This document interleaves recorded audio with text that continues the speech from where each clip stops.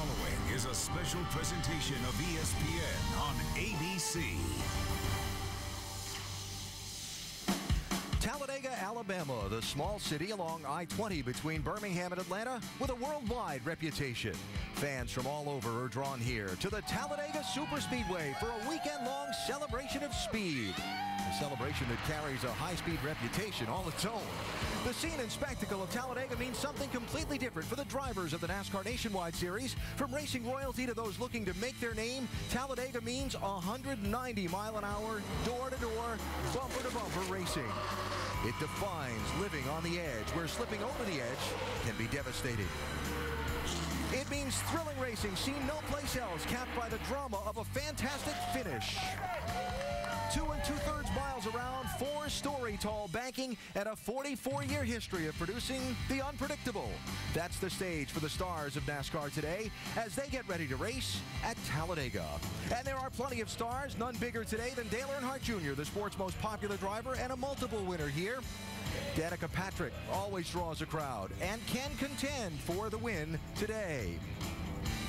Plenty of other big-name drivers in the field, including the title contenders for the NASCAR Nationwide Series, all looking for their shot at turning into Talladega's victory lane at the end of a hard-fought day, all staring up at the sky and saying, where'd this stray rain shower that wasn't predicted come from? More on that in just a minute. But all getting ready to go at NASCAR's biggest and baddest track, Talladega. It's the once-a-year stop for the NASCAR Nationwide Series at the world's fastest speedway. Green flag in just a little while. Hi, I'm Alan Bestbrook. Welcome to our live coverage of the NASCAR Nationwide Series from the world's fastest speedway. Big things happen at NASCAR's biggest track, and for the drivers, that means big stress, 190 mile an hour rush hour traffic. But what creates big stress for the drivers produces breathtaking, thrill-a-minute racing for us to watch. In last year's edition of this race, 56 lead changes, a couple of editions of the big multi-car wreck, a car upside down, all before the frantic finish, and we expect more of the same today. We go to pit road now and hear from two of the big stars in the field, beginning with Jamie Little. Well, the Earnhardt name is synonymous with Talladega. Of course, Dale Earnhardt Jr. has 5 Cup wins here and a nationwide win. So, Junior, for the fans watching at home, describe the experience here at Talladega. What makes it unique to you? Well, ain't nothing like it. You know, it's unique on itself because it's a big track and you just hold it on the mat and try to draft and find error and places that'll pull you up and get you by people. And it's you know, you really don't have to worry about the car handling or the handling going away. You just kind of worry about making the right choices, and it's real simple, but at the same time it can be kind of tough. They've made some rule changes this weekend to break up that tandem draft and get more back to the pack racing. You say that suits your style. Why? Well, I just always won a lot of races that way, and then we went to tandem racing, and it seemed like that your opportunities to win were cut in half because it was, you know, you were going to have to help somebody all day, and that gave, you know, you might help somebody win the race and have to take second just depending upon the circumstances, and that just really didn't seem like racing to me. So I like, you know, the pack style, and I'm in control of my own destiny, looking out for myself and nobody else. So that's the way I want it. All right, Junior, will start way back here in 33rd. Doc? With Danica Patrick waving at the fans as we ride by the start-finish line or approach the start-finish line. Danica, your first trip to NASCAR's largest, fastest, and arguably wildest racetrack. What's your take on the Talladega experience? It's a good party. It's good entertainment. Obviously, the fans come out to watch the race, but then obviously you've got Talladega Boulevard, which is a whole lot of fun. I experienced that last night for a couple of hours and saw some pretty awesome stuff. So I think it's just everything perfect about a sporting event. It's a great party, it's great entertainment, and looks like the sun's back out. You know, every time you've raced a nationwide car on a speedway, you've shown remarkable progress. Many people thought you could have won the season opener in Daytona. How confident are you that you've got the experience now and the car to win here today? Well, Tony Jr. and Junior Motorsports prepares really good speedway cars. Obviously, we qualified on the pole at Daytona, and we almost had a chance to win right there at the end of the summer Daytona race last year. So the speed is there. For me, it's a comfort zone. You know, it's kind of like IndyCar racing. It's like a high-speed chess match, and you keep your foot in it, so as much as possible. So I don't know. I think we got a really good shot of getting the first win at a big track like this, which would be great for GoDaddy and great for the team and everybody, and would really really set our year right. But it's a crapshoot at the same time on some level. Anything can happen out here, and I've been part of those things as well. Now, if you win it today, we're going to be riding along with you and with the onboard camera, allowing the fans to share in that historic moment. Hey, thank you for being our in-race reporter. Absolutely.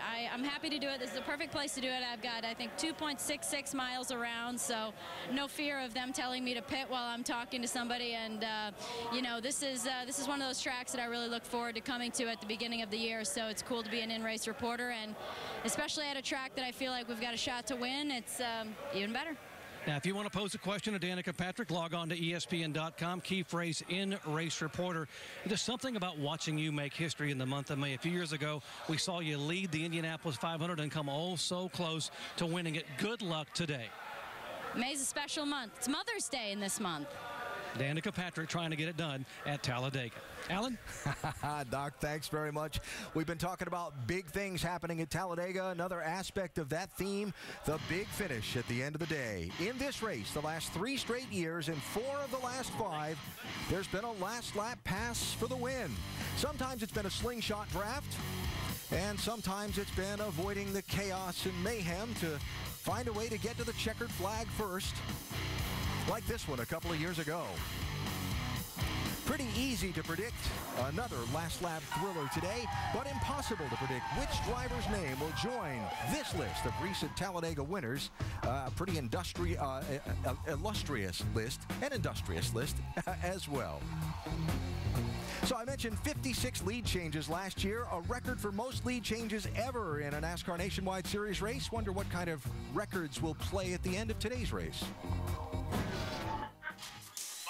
Everybody, it sounds like another wild ride ahead here at Talladega. Talladega. Y'all know the place where they race door to door to door at high speed, on high banks, with high danger.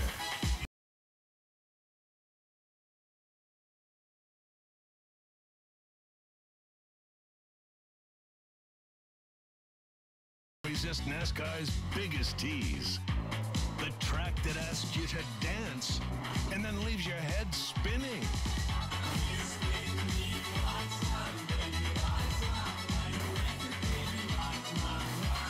But if you make it to the end, if you survive NASCAR's wildest ride, then the place will embrace you.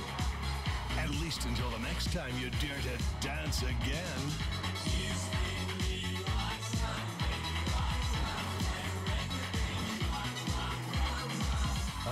Talladega. It might be round,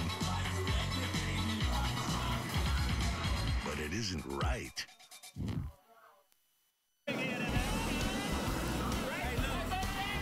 ESPN's coverage of the NASCAR Nationwide Series on ABC. Brought to you by Nationwide Insurance. Call now to get a quote. Now, a little crawfish boil along Talladega Boulevard in the infield of this giant speedway. What better way to spend a weekend at the world's fastest speedway? Mentioned a minute ago, a stray little shower popped up over the racetrack just as we came on the air. Just as quickly, it went away. I mean, it was the only little blip on the radar. It hit the racetrack for about a minute, and it's gone, and we'll be ready to race plenty on time. An introduction of our ESPN NASCAR analysts who call the race with me would not be complete without me telling you of their accomplishments here. Andy Petry's a 5-time winner at this racetrack as a crew chief and as an owner. That blue 55 car, he paid the bills on it and served as a self-appointed put ornament after Bobby Hamilton drove it to victory lane. As for Dale Jarrett, in addition to his 3 Daytona 500 wins, he's got a couple of trips to victory lane here at Talladega as well. That race in 2005 being very, very memorable in the career path for DJ. And welcome to our broadcast booth at Talladega. When you think Talladega, besides that win, what do you think? As a driver, it's the most nerve-wracking day that you're going to face the entire year. You're going to be in a pack here today. There'll be some tandem drafting, but it just never goes away. You've got cars around you, in front of you, behind you, so you never really get a break. But on the other side of it, it is a lot of fun to try to maneuver your way through that, get yourself positioned at the end, and if you can outthink and outsmart them at the end, you give yourself a chance to win.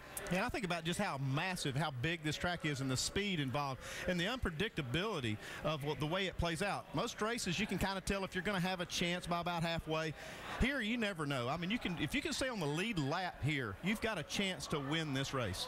For a lot of years, the racing here at Talladega was all the cars in a pack draft. Then teams began doing this tandem drafting where just 2 cars locked up bumper to bumper and they raced 2 by 2. Fans said they didn't like it. NASCAR has made some rule changes to try and bring back the pack. Yeah, they changed the rules a little bit for Daytona to try to enhance more pack style racing. They changed it even more here. They closed the grill opening up some more. You can see the little panels there that close it up. And they wanted to try to get away from these 2 cars that can just push each other with incredible speed once they get mechanically linked up. And you can see here it is worth a lot of speed, but they wanted to try to get away from this, get back to pack style racing, and I think it's getting better. It's getting more back to that. We saw a lot of it at Daytona, and right here you can see a big pack. Yeah, and I think we'll see more of the pack racing today. Very, very hot here. Going to have a hard time keeping these cars cool. Yesterday, this is what we saw more. These teams working on this, trying to see how many laps they really can push and keep the engines from running too hot. And, of course, when we get down to the end of a race at Talladega, pretty much anything can happen and anybody can win it. Opportunity today for anyone and everyone that's in this race. If you can keep this car, the 4 wheels going on it and the fenders on it pretty much, sometimes that's not even a requirement, but you can give yourself a chance. I always like to say at the end of this race, you need to be moving forward. You want to find somebody that has a fast race car that can help you get there. You can have that chance to win. And even if you don't have the fastest car, you can use the momentum to get to the front. If you can time that momentum to start making your way to the front, you can get there. But this is what can happen at Daytona. We saw them all up front. The momentum was coming from behind, and the track just closed up. An incredible finish, and we see how many cars involved here. 10 cars involved in this crash. Count them up. This is turn 4, final lap. 1, 2, 3, 4, 5, 6, 7, 8, 9, 10.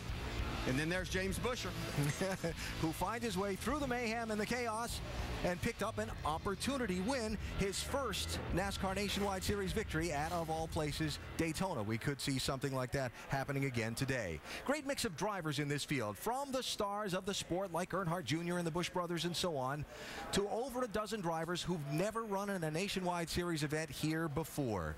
Experience win? Experience is a great thing to have here, but I'm not sure that's the determining factor here today. Having a good race car and willing to use it at the end, I think Ricky Stenhouse might be the man. I said it was unpredictable, but I'm going to predict Kyle Busch to win this thing. I think experience will pay off at the end, and Kyle is such a great pusher. I watched him in practice. He's able to push for many laps, and he's going to work with his brother Kirk. I think he pushes Kirk to the tri-oval and then hangs him out and passes him to the finish line. Be another favorite that fans are cheering for today. Maybe not a favorite in the race, but a favorite number, Dave. You know, Alan, Dale Earnhardt drove a black number 3 to victory lane in 8 of his 10 wins here at Talladega. This, the final memorable 76th victory of his stellar career. The owner of that car, Richard Childress. And now Childress' grandson, Austin Dillon, races his own black number 3 here at this track. With Austin now. Austin, what does the history of the 3 here mean for you as you take on Talladega? Well, I think it means a lot everywhere, especially Talladega, just because the last race was won here by Dale. And I really like to be able to run it, and I like running it out front. So if we can put it out front today, I think we can make the stands raise up, and that'll be fun. So the Advocare Chevrolet was really fast yesterday in practice. We'll just stick it out front, hopefully, here and see what it does. Trying to keep these motors cool, and that's one of the Pop, having him back there. He's a motor guy, so that'll be good to have him on our side. Can you keep it cool both in the pack and with tandem racing, or do you have to choose one or the other? Well, truthfully, I think as hot as it is today, even in the pack, you're going to be worrying about temperature. So it's just going to be, you're going to monitor it all day and take care of it. And then at the end, go for broke. Let it eat. The legacy of the 3 strong here as Austin Dillon makes his first Nationwide Series start at Talladega. Mike Massaro? A week ago, Kurt Busch went to victory lane driving a car owned by his brother. Today, he tries to beat him. I would imagine there's still going to be an element of teamwork here between you and your brother today. How do you plan to approach this race? Well, we got to work our way up from this starting position. You know, with our HendrickCars.com Chevy, we don't have the points, so we'll come up and work our way through, and hopefully by a third of the race through, we're teamed up with the monster car. Kyle and I will be pushing. We're pitted together. So the whole sequence today is to stick together as brothers and see if we can come out on top of a restrictor plate race. You have lots of experience here at Talladega behind the wheel of a Sprint Cup car. 22 starts, but this will be your first start here at this track in a Nationwide car. How's it different? You know, it's just a little bit different with the draft because of the spoiler size, the lack of horsepower, and then the cooling system is a little bigger with the Nationwide cars versus the Cup cars. But, you know, Kyle's the all-time winningest Nationwide guy, so teaming up with him, that's the best chance that I've got at winning today. Good luck this afternoon. Thanks a lot. Alan, Kurt Busch starts 31st, but he did have the fastest car in final practice, so he's got a car capable of getting to the front in a hurry. He will be fun watching come up through that traffic in the opening laps here at Talladega. Always beautiful views. Looking down on this massive track in our aerial coverage today, brought to you by DirecTV. Only DirecTV gives you dedicated driver channels, so you'll never miss a second of your driver's race. Call 1-800-DirecTV. We're moments from going racing. What will the world's fastest speedway leave us buzzing about today? The rolling hills of eastern Alabama are a peaceful place, green and serene. But tucked in along that calm countryside hides a beast. For a weekend, it emerges. The people converge to cheer the beast and those who challenge it. It's time to change the landscape. It's time for Talladega.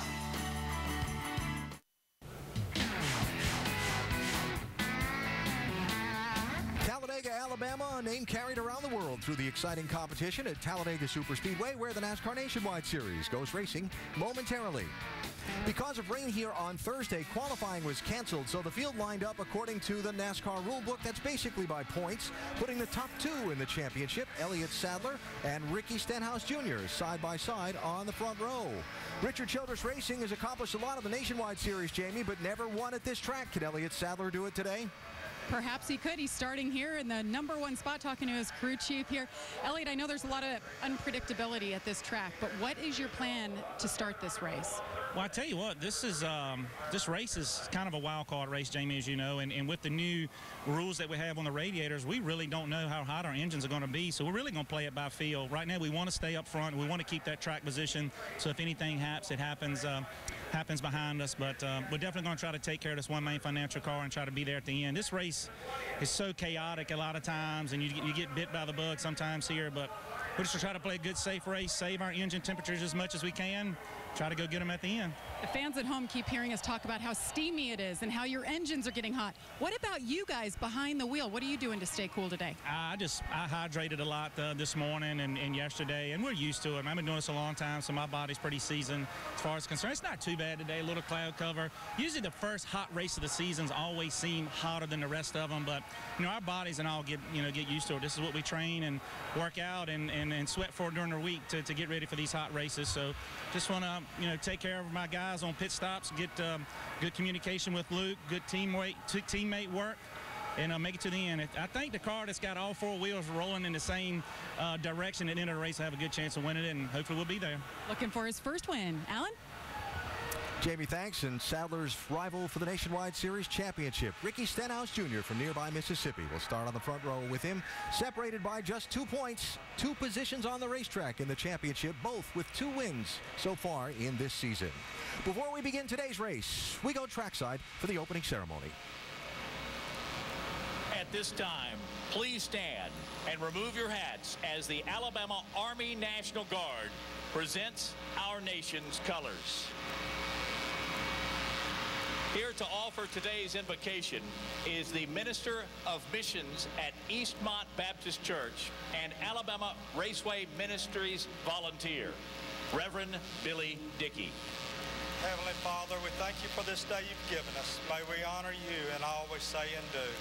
We ask for your protection over the men and women that serve in our armed forces, along with today's drivers, crews, officials, and race fans. But more importantly, we thank you for your Son, Jesus Christ, who died on the cross to save us of our sins and eternal life. So in the name of my personal Lord and Savior, Jesus Christ, I pray. Amen. Ladies and gentlemen, here to sing today's national anthem, please welcome Curb Records recording artist and Alabama native, Tim Ducker. Oh, say, can you see by the dawn's early light what so proudly we held at the twilight's last gleaming, whose broad stripes and bright stars through the perilous fight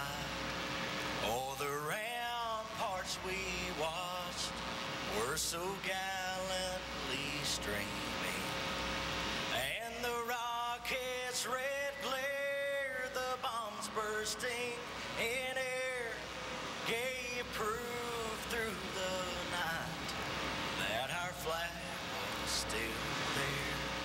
Oh, say does that star-spangled banner yet wave o'er the land of the free and the home of the brave.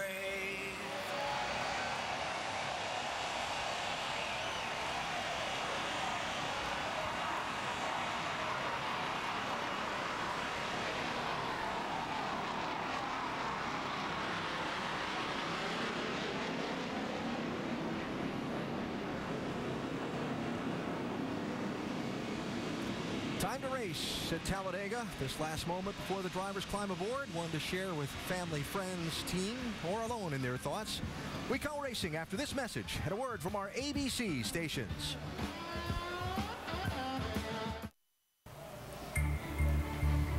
Somehow, a driver must keep their head on straight. They must ignore banking that is too high, a track too long, speeds too fast, and danger lurking around every too tall turn. And accept that goal number one isn't to win, it's to survive.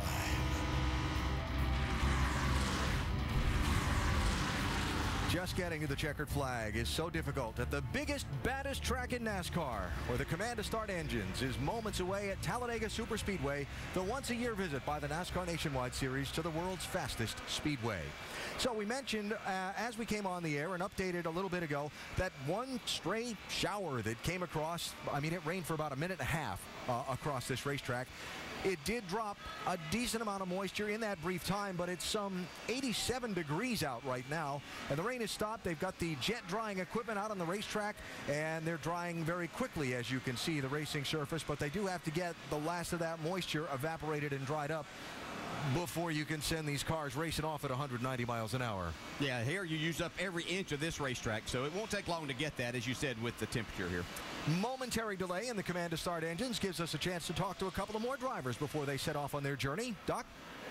And I'm with Brad Keselowski, 2010 Nationwide Series champ. And Brad, this place has been good to you. 2 wins, your first Cup win in a wild finish, and the first win in a Penske car here in 2010, another wild finish. What is it about you and this Talladega Superspeedway? Well, I don't know. It's, Talladega has just been good to me, and you know, some of it's good luck, and I like to say some of it is recuperating from all the bad luck I've had at Daytona, which is kind of the sister track. So you know, it's funny how that all works out. We're ready to have another good day here today with the Discount Tire Dodge. We had a great run going at Daytona, ended up second, and I'd like to get that one more spot here at Talladega. A lot of rule changes. Drivers saying it may be pack racing, it may be tandem racing. What do you think is going to happen today? Both. I think you're going to see both, and it's going to be a mixture of everything. And you know, whatever one you like, if you look hard enough, you're going to see it. So I think the Nationwide cars are going to put on a great race today. Hey, good luck to you. Thank you. Back in Daytona, he pushed teammate Sam Hornish to the lead. Today, he hopes Sam Hornish can push him to the win. Alan? Would not be the first time that the Michigan native has gone to victory lane here at Talladega Superspeedway. Doc, he's got a Sprint Cup win, and 2 years ago in this Nationwide Series race, in that red, white, and black 22 car, pushed to the front, ahead of all the mayhem happening behind him. And Brad Keselowski scored a win at Talladega Superspeedway. That was in 2010. The live scene at Talladega Superspeedway in Alabama, getting ready for today's NASCAR Nationwide Series race. The Aaron's 312 getting set to go on a steamy afternoon. Temperature some 87 degrees. What was about a 20% chance of a shower? Well, we got the 20% briefly, but the track is quickly drying. It is not raining anymore. There's nothing on the radar. And NASCAR saying in less than 5 minutes, they will give the command to start engines and roll this field out onto the racetrack. Gives us the opportunity to squeeze in another quick break so we come back and see as much of this thrilling edge-of-your-seat racing as we possibly can show you. The engines fire at Talladega next.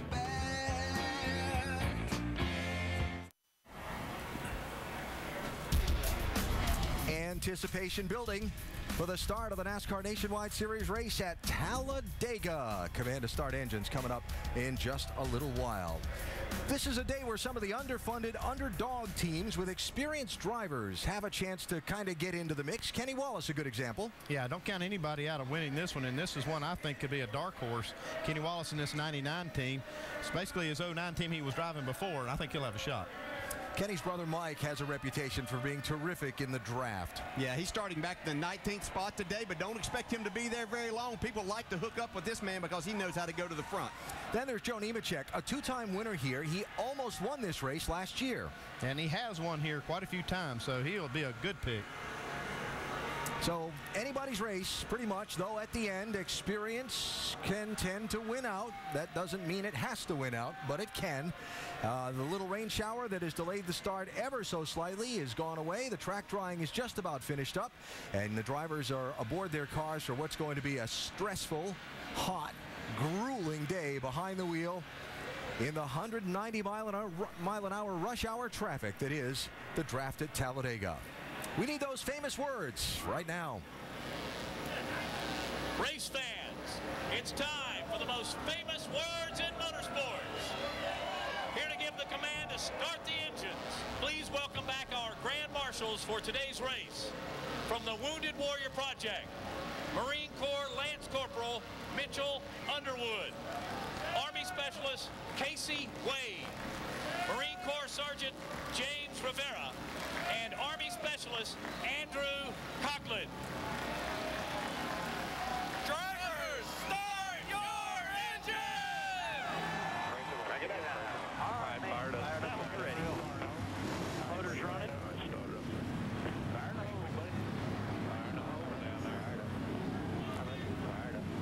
All the jet drivers are headed home, so probably just a normal 3 laps here. Info. Got a copy, Josh? You're running, everything good?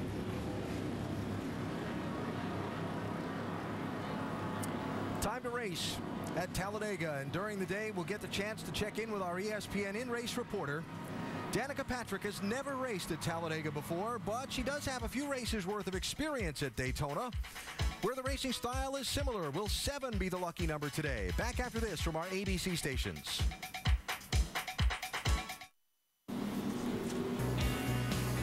They are flying around Talladega Superspeedway, and the race hadn't even started yet. The Talladega Municipal Airport, literally right behind the backstretch of the racetrack. One of the jets that was in the flyover doing a little touch and go back there. And the cars rolling onto the racetrack to begin 3 parade and pace laps before the green flag to start today's race. Our ESPN in-race reporter today, driver of that neon green number 7 car, Danica Patrick, in her first Talladega try. Dale? Danica, Dale Jarrett, the ESPN. You have a copy? Copy.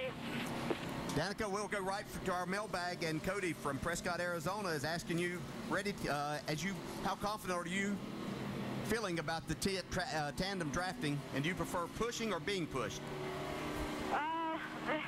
One or the other. They both have their pros and cons. When you push, you can't see, but you're a little safer from a potential spin, and when you're being pushed, you at least can see, but you know, it's in someone else's hands a little bit, so pick your poison. Yeah, I understand that.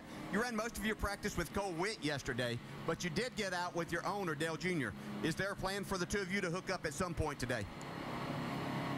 You know, I think you're going to end up picking up whoever you find out here, but you always have your sort of people that you feel the most comfortable with. So if Dale and I are near each other, then I'm sure that we'll be very comfortable running together. And you know, I think it's fun. I think I think the fans sometimes want to see that kind of thing. So, but it mostly depends on who you're near. Well, I'm sure the fans would love to see that. So let's fast forward to the end of the race, last lap. You and Dale Jr. are battling it out for the win. What happens in your mind? You know, that's a tough one. You're putting me in a really tough spot, but I think it's going to come down to where you are. If you're out front and Dale's pushing me, then there's a chance that he's going to get me, and vice versa. But it's a junior motorsports race in the Nationwide Series, so maybe he wants to see his team win. I would be be up for that. I'd be up for my first win in NASCAR. So, you know, if you want to go float that idea to him, maybe you've got some pull there. All right, thanks for talking. I'll see if I can work that out with him. Have a great day. Appreciate that. Thank you. Might take a little bit for Danica and Dale Jr. to get together in the draft if that were to happen, because Danica's starting 17th and Dale Jr.'s back in 33rd. He is back in third. Let's talk to him. Dale Jr., Dale Jarrett, you have a copy? Yes, sir. Hey, man, I was just talking to Danica about the possibility of the two of you on the last lap of the race. It comes down to you battling for the win, what was going to happen in her mind, and she kind of thought that you might like to see, for Junior Motorsports, you pushing her across the line and her winning. Well, we both drive Junior Motorsports cars, so either way it's a win for me, but I'd like to win it for Helmets and our team. We work pretty hard going through tech, working on this car, getting it ready, bringing it to the track. It's 9 degrees out. These guys have been working for 2 days trying to get it ready, so we're going to go for the win. I know you love racing here as much as the fans love watching you. How are you feeling about today's race? I feel good. I mean, I always enjoy running in a Nationwide Series. They're a great partner for the series and been a great partner to ours. It's a lot of fun, a lot of young talent here, and it's fun to race against these guys and see what they got, and see who's coming up, and you know, you get to work with your family a little bit too. A lot of great things about it. All right, Dale, thanks for talking with us. You have a great day out there. Thank you. Well, what happens behind the wheel, what happens on the racetrack, very important. Dale Jr. mentioned the pit crews. What happens on the pit lane, always very important as well. And the team selecting their stalls for this race kind of gives us a couple of interesting things to think about. Yeah, they picked their pits by the way they qualify. They didn't qualify here. It was by points. You see Elliott Sadler does have that first stall. But this is an opportunity for these teams that are planning to run together. We see a lot of these teams that are pretty obvious picks to be running and working together. And we see 7 and 88 are pitted on pit road with about 5 cars in between them. This is an opportunity for them to get split up when they make stops, if they make them under green especially. So we'll look to see how they get back together. We see also if one of these teams has a problem, they're going to have to find another teammate, and he would probably be Dale Jr. He's on the other end of pit road. He's the second pit in, and it'd be kind of hard for these teams to get together coming off pit road. The ideal situation would be to pit together if you plan to run together, and that's what we see with Kurt Busch and Kyle Busch right here with an opening too. So this is just the best case scenario to try to work together all day and try to push each other and see if they can win this race. Yeah, Kurt mentioned that when we talked a little while ago, how they were pleased that those circumstances worked in their favor. We'll see what happens on the pit lane and how it plays into the drafting pairings. Speaking of on the pit lane, Mark Hollywood Armstrong is going to change front tires for Brian Scott in the 11 car for Joe Gibbs Racing today. Now, Hollywood, the racing on the track at Talladega is a little unique. What happens on pit road can be unique too.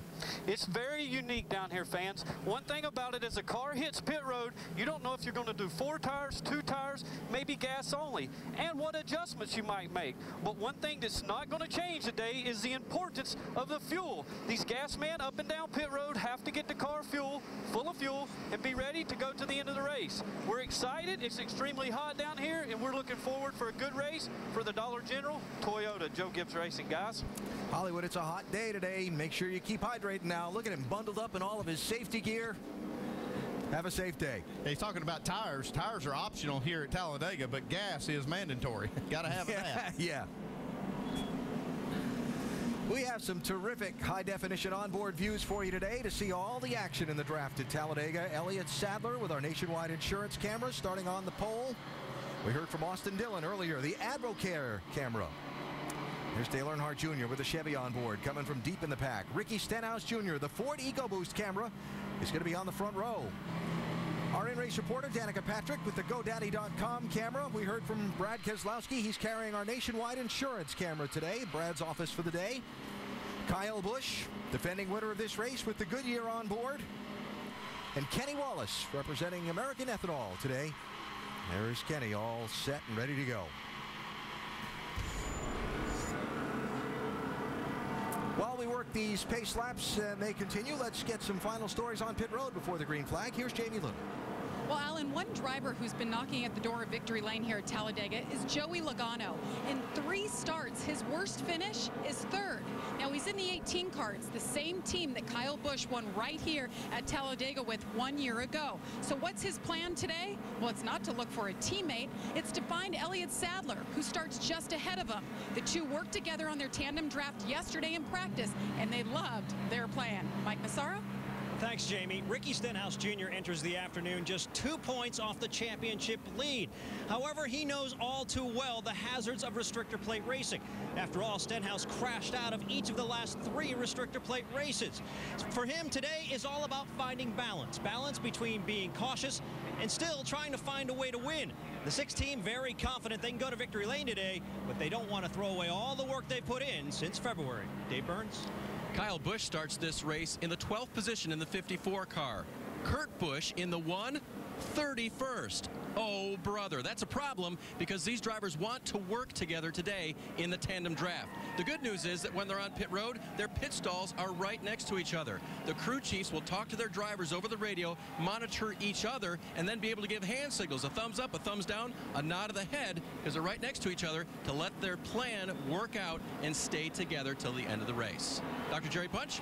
You know, most racetracks, so what happens here on pit road determines who wins and loses a race. Not here at Talladega. You're only going to make 3 stops here, and so these guys are going to be watching and waiting. And folks, what a great watch. The last 2 times these cars have raced here, 89 lead changes and 27 cars in a garage area with DNS. Alan, what a great watch. We are racing at Talladega, 312 miles, 117 laps around the world's fastest speedway.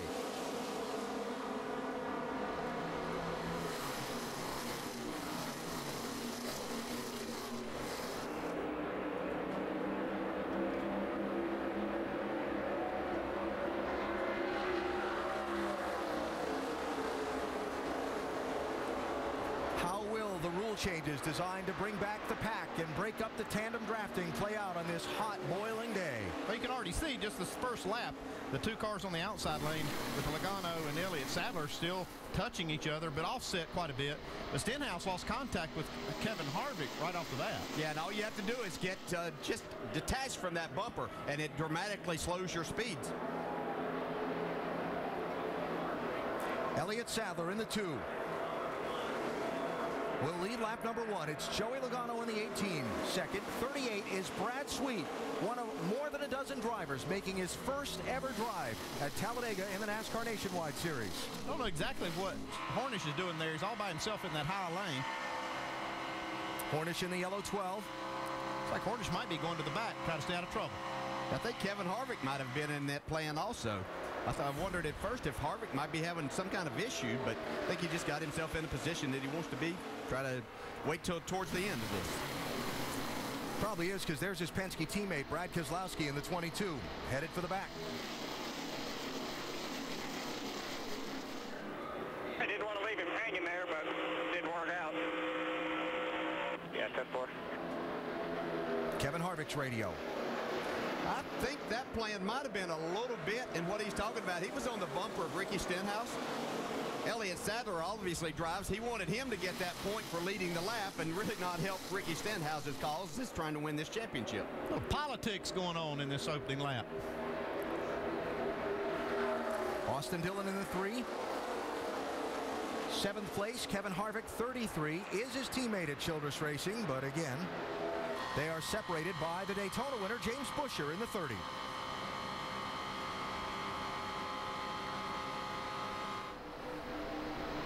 See another car there, the 43 up in that front pack. Of those 4, Michael Annett did a fantastic job at Daytona. Expect to see him up in the mix all day. Those who started toward the back, working their way toward the front. Dale Earnhardt Jr. in that yellow and blue number 5 car. Just ahead of him, the 1 car, Kurt Busch. Kurt started in 31st place. Dale Earnhardt Jr. started 33rd. These drivers have a lot to do here today besides just the nerve-wracking part of driving here. They really are going to have to keep an eye on that temperature gauge. Yeah, you can see the leaders. You see how Logano is offsetting his car so much on the back bumper of Elliott Sadler. Now, they're getting some help. That tandem push is really fairly effective like that, but not as effective as if they were nose to tail with nothing showing on the grill of the back car. But that's the way they can keep doing it longer, is keep it offset. Running with us, a non-tandem. They're keeping up, brother. I mean, one car length. You're not leaving them at all. Make sure Joey knows that. We might not have to do this. I don't just get in line here and ride. 10-4. Take care of his temps right here. Hopefully he's looking at them. Well, with a big run in the tandem draft, Kevin Harvick, 33, pushed James Buescher in the 30 up near the lead. And then they separated in the draft. And they couldn't get back together because that slot where Buescher was trying to get in behind Harvick was closed up there by Brad Sweet.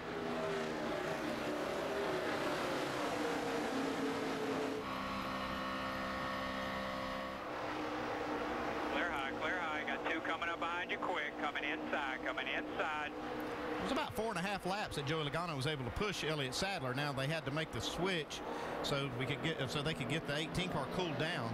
That lets Harvick take the lead. Harvick, 33. Brad Sweet, 38. Michael Annett, 43. And you can see the way they were doing that, though. They really weren't getting away from anyone, and that's what Elliott Sadler was talking about there. If they weren't going to do it, there's no sense in trying to do that if it wasn't going to be a big advantage. He was having to pull out to keep from being able to do that, get too much air to the front to get away. Here comes Kyle Busch, 54, pushing James Buescher in the 30. Austin Dillon in the 3 with Joe Nemechek in the 87. Mentioned Joe as being the threat to win this race. Now, this is the most effective way to make it work. You saw how they were nose to tail. That's really fast. They can only do that for a short time, though, with these new rules. Cars get extremely hot, and it's a really hot day today, so it's going to be hard to do that very long. Familiar sight at Talladega, different circumstances. The 3 to the lead. Austin Dillon to the point.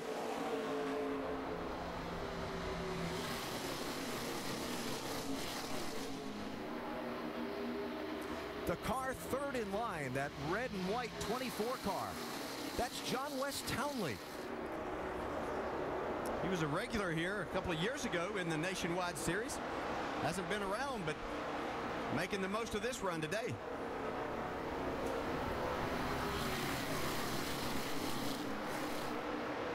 That is so close. Whoa. See Junior in that shot. He's gained 26 spots since the race started. Only 6 laps. 7 laps now coming to the line. 3 wide, 4 wide.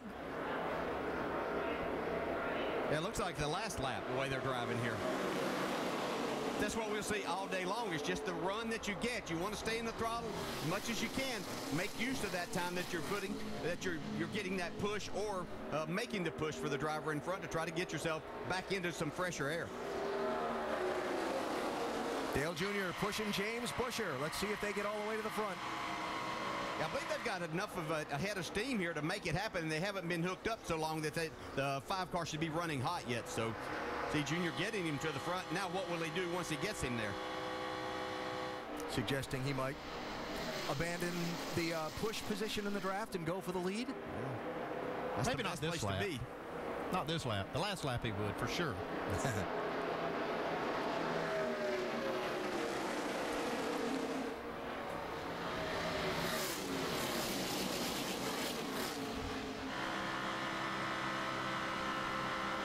30 cars in the lead pack.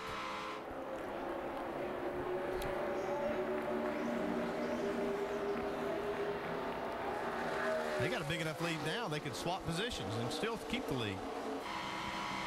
Yeah, but they'd close quickly once they made that. Yeah. Once he pulls out of line.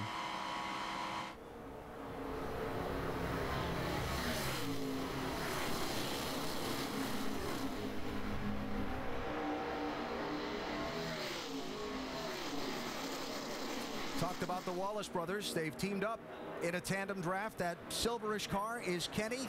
Right behind him in the black and yellow is Mike. 3rd and 4th place for the moment. Both of these drivers excellent at this type of racing, so you had to know this was going to take place. See Mike trying to get some air to his, but now they've not attached anymore. You see the pack starting to gain on them from behind.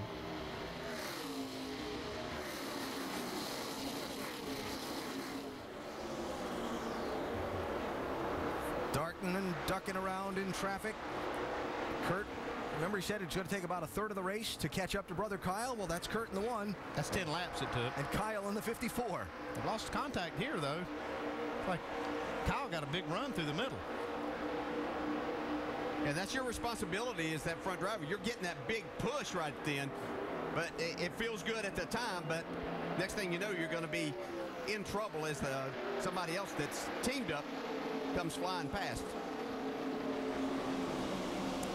At I don't want to call it a normal, but at a race that's not a drafting race like Talladega or Daytona, the start is tense, and a few laps in, things maybe settle in. Is there ever a settling in for a driver in a race like this? Never gets to the point that you can just kind of take a breath. You can see these drivers now. They've got cars all around. You have to be paying attention to everything that's going on. Even when you're in the tandem drafting, you as the driver behind, you can't see a thing. So it is even more tense at that time for you.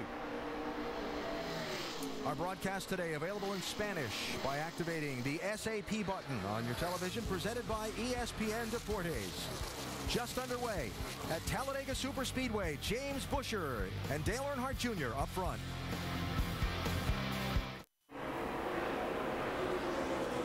The NASCAR Nationwide Series live at Talladega. And a scramble for the lead in the early going. The Wallace brothers, Mike Wallace, 01, Kenny Wallace, 99, pushing to the front. 18, Joey Logano, 2, Elliott Sadler coming by. You see Kenny Wallace push Mike all the way up through there, but looked like they had done it for a while, and the 99 car probably got hot, and he had to get out of there. Yellow car, Dale Jr., and back of the picture there, black with green trim, James Buescher, were the leaders when we went to break. They have been overtaken by this group after they separated in the pack, separated in the draft.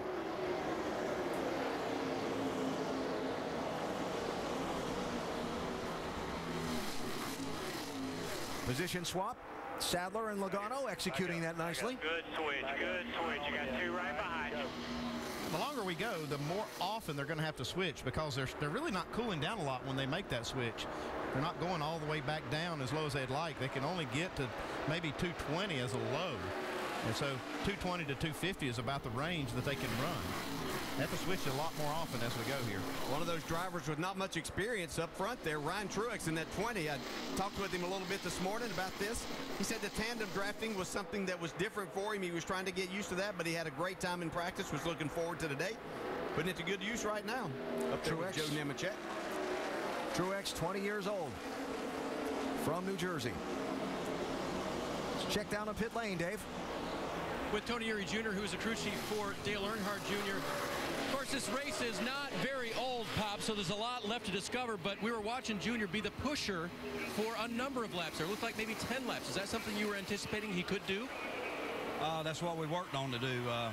We come here, knew we was going to have heating problems with that small hole in the front, so we worked hard on our cars in the wind tunnel to get the most air we could get close to them, and you know, that's what you got to do. That's what you got to do. So, you know, Helmut Chevrolet's fast today.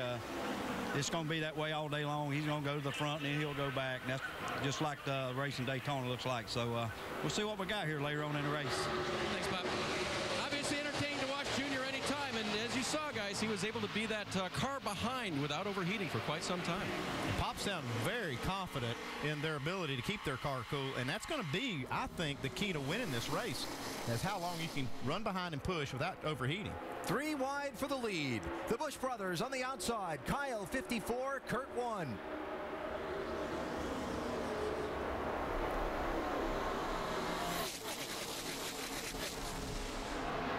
I'd call this a hybrid pack. It's a pack of cars, and about half of them are tandem racing. Yeah, but even being in these packs like this, they're having a hard time keeping these cars cool. You have to make sure that you get plenty of clean air to that radiator to cool these down, or you're going to be in serious trouble. And once it heats up to a certain point, you're going to have a difficult time with the temperature here today of getting it back cool. So the Busch brothers to the point. Michael Annett, 43, runs third. Single file, Kevin Harvick is fourth in the 33. Doc? Yeah, and Kevin Harvick led the race and then suddenly dropped like a rock back to 24th position. Here's what he said on the radio that happened a moment ago. Too hot. I got to get out of the pack here. I'm 260, 270. Got to take care of it here. I've already blown it off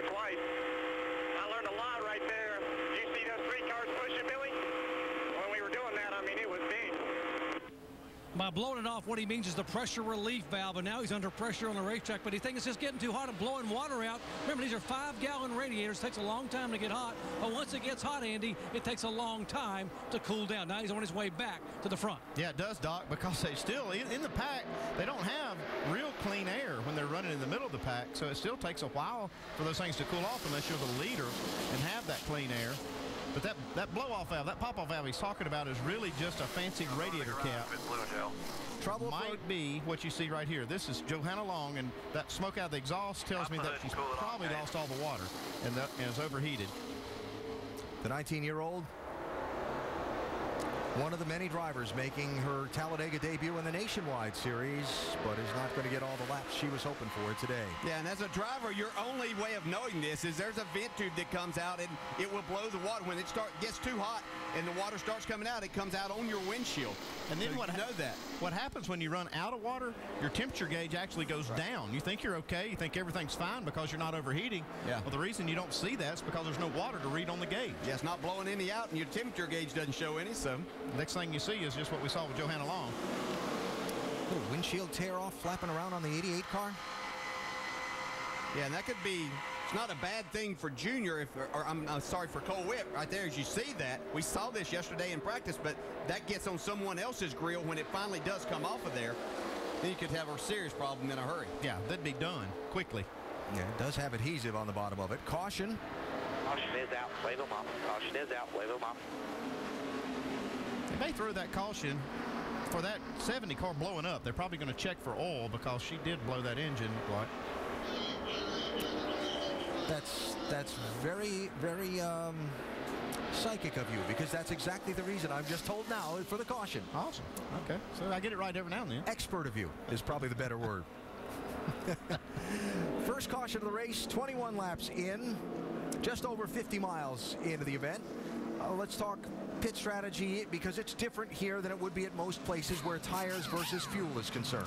Well, track position, too, is not so critical here because it's going to change so much all through the race. You're not really trying to get, I mean, you don't want to lose it. You want to try to make the best stop you can, but they're going to put tires on maybe. They'll put fuel in for sure. Tires are not going to help a lot, but if you got to put fuel in and you've got time, you might as well put tires on. I'd say a lot of two-tire stops we'll see today. Right now, especially, this is only 21 laps in. It'll take about a can of fuel. They can put a couple of tires on in that amount of time, so I expect to see a lot of two-tire stops and fill it up with fuel. Not an unusual thing in a race lately at Talladega where you're planning a 3-stop race where you'll change rights, then lefts, then rights. And there's one other thing. Some of these teams might start topping these things off with water because they don't really have a gauge in there to say how much water they have, and some of them have lost some water in the draft. So if we see someone making an especially long stop on the pit lane, that might be what's going on. Could be. We saw Matt Kenseth do that in the Daytona 500. His car was spewing a little more water than most, and so they wanted to make sure it was full. They made a pit stop and filled it up.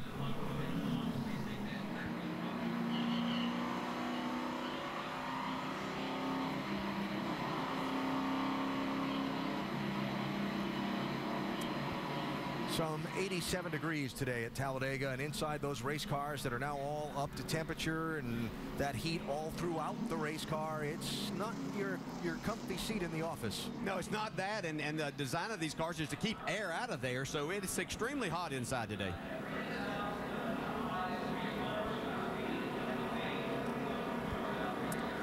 Showed you earlier how the Busch brothers had selected pit stalls next to each other on the pit lane. Now we get to see how it works out. Dave? And that plan coming together as we talked to you about. They will pit together. They will both take right side tires and a can of fuel. Kyle, no complaints about his car whatsoever. Kurt's car just a little bit snug, but good in traffic. Mike? James Buescher in the 30 car, very happy with his car, especially in clean air. The call from his crew chief, Trent Owens, 4 tires and fuel on the 30 car. They complete their work now as we go to dock.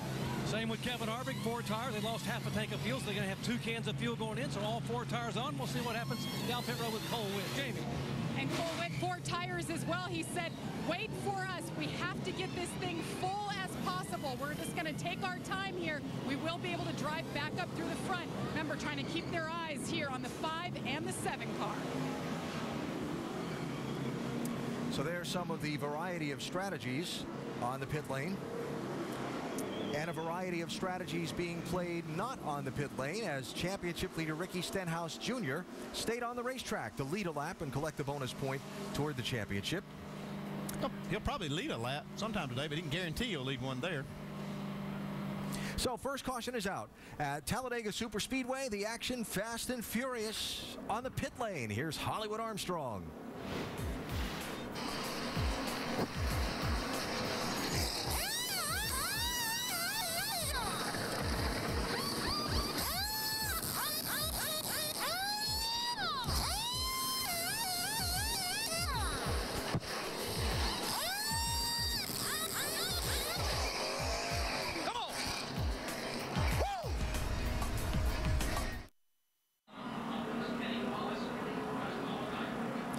Back live, Talladega Superspeedway, a lap away from the restart from the first and only caution of today's NASCAR Nationwide Series, Aaron's 312 so far.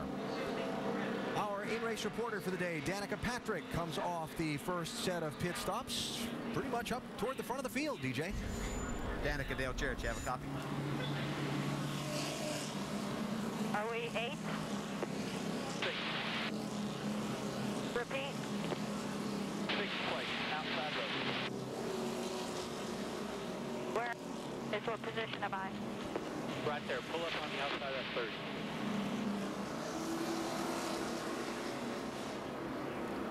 Danica Dale Church, you have a copy? What? The 5 goes in front of us?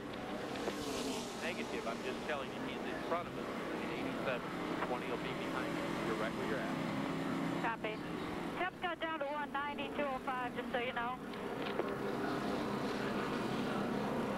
A little busy there, trying to get all sorted out where the restart position should be. And just so you know, we do seek the team's permission before we go to talk to our in-race reporter. But sometimes things get busy, especially on these restarts and lineups. You want to make sure that you're in the right spot. You were watching the Sprint Cup race last weekend. Yeah, exactly. Kyle Busch and Kurt Busch. Remember, we saw them pit together. Well, Kyle's up the front of the pack. Kurt is going to be at the back of the pack. Why? Well, we'll show you what happened at the tail end of his pit stop. Watch that fuel can. Trying to get that last drop of fuel before he takes off. These new cans are a little harder to unplug than the old style cans used to be. Got to pull it just about straight out to get it to disconnect. Well, he started the race back in 31st, made his way up to the lead. Now he's going to restart 36th. Don't think you'll have any problem getting there. Got a good car there beside him. You see Ricky Stenhouse Jr. at the tail end of the field as well. He stayed out to lead a lap, would have been at the back of the pack anyway by pitting on that second lap of caution, but then when he left the pit lane, he made a mistake. Yeah, you have to stay below that yellow line all the way to the back straightaway here. Even under caution. You see Sam Hornish right there in front of him. That's the proper way of doing it. Doubled up for the restart. Kyle Busch, 54, black car, inside lane is the race leader. That's Dale Jr. outside of him in the yellow 5.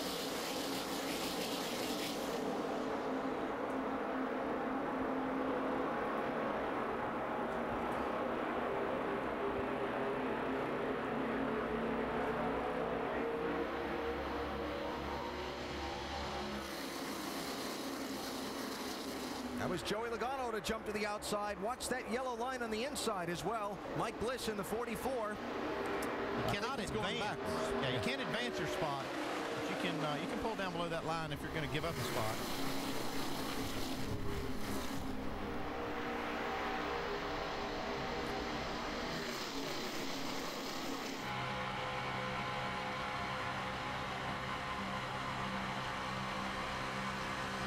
This is two drivers here with the 2 and the 18 who had said before the race and in practice yesterday that they were going to work together today as much as possible.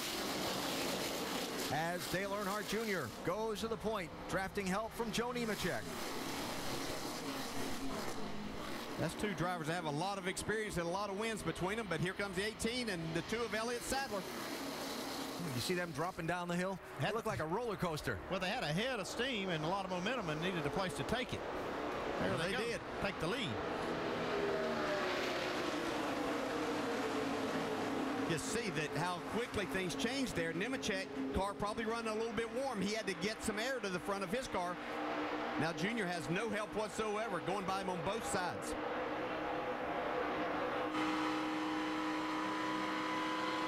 When you're sitting in that position, that feels like an eternity. Your spotter's probably telling you help's on its way, but it's like you can't get there fast enough. 7, Danica Patrick. 99, Kenny Wallace. That's for 3rd place.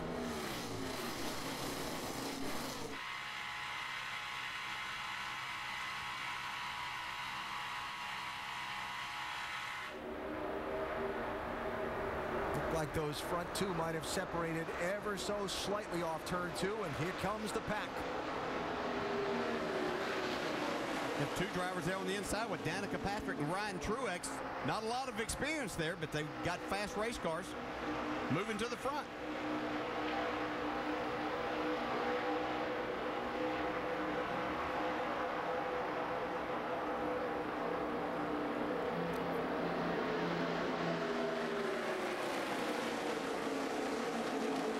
Danica jump out there for just a second. I think she probably felt like she had a little bit of a push and a run there.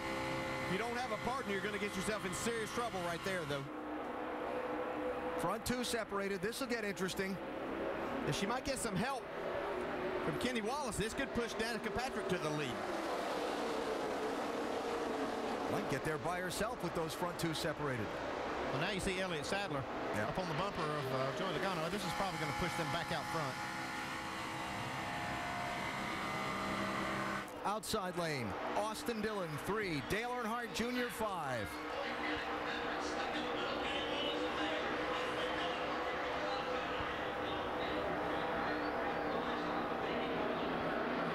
Danica's searching for a partner. Nobody to run with there. She's got a car in trouble.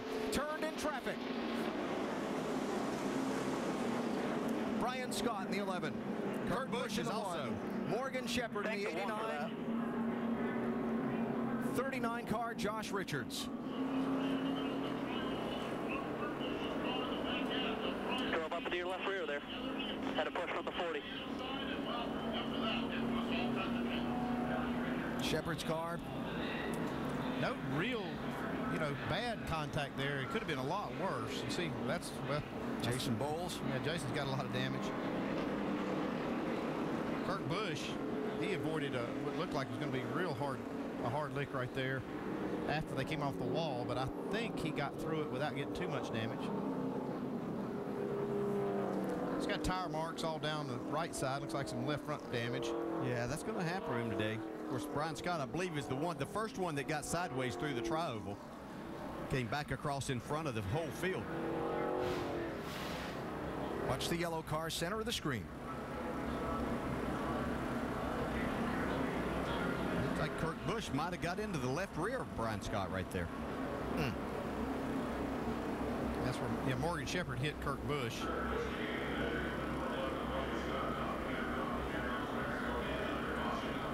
See if we can get a little better view if it did happen here.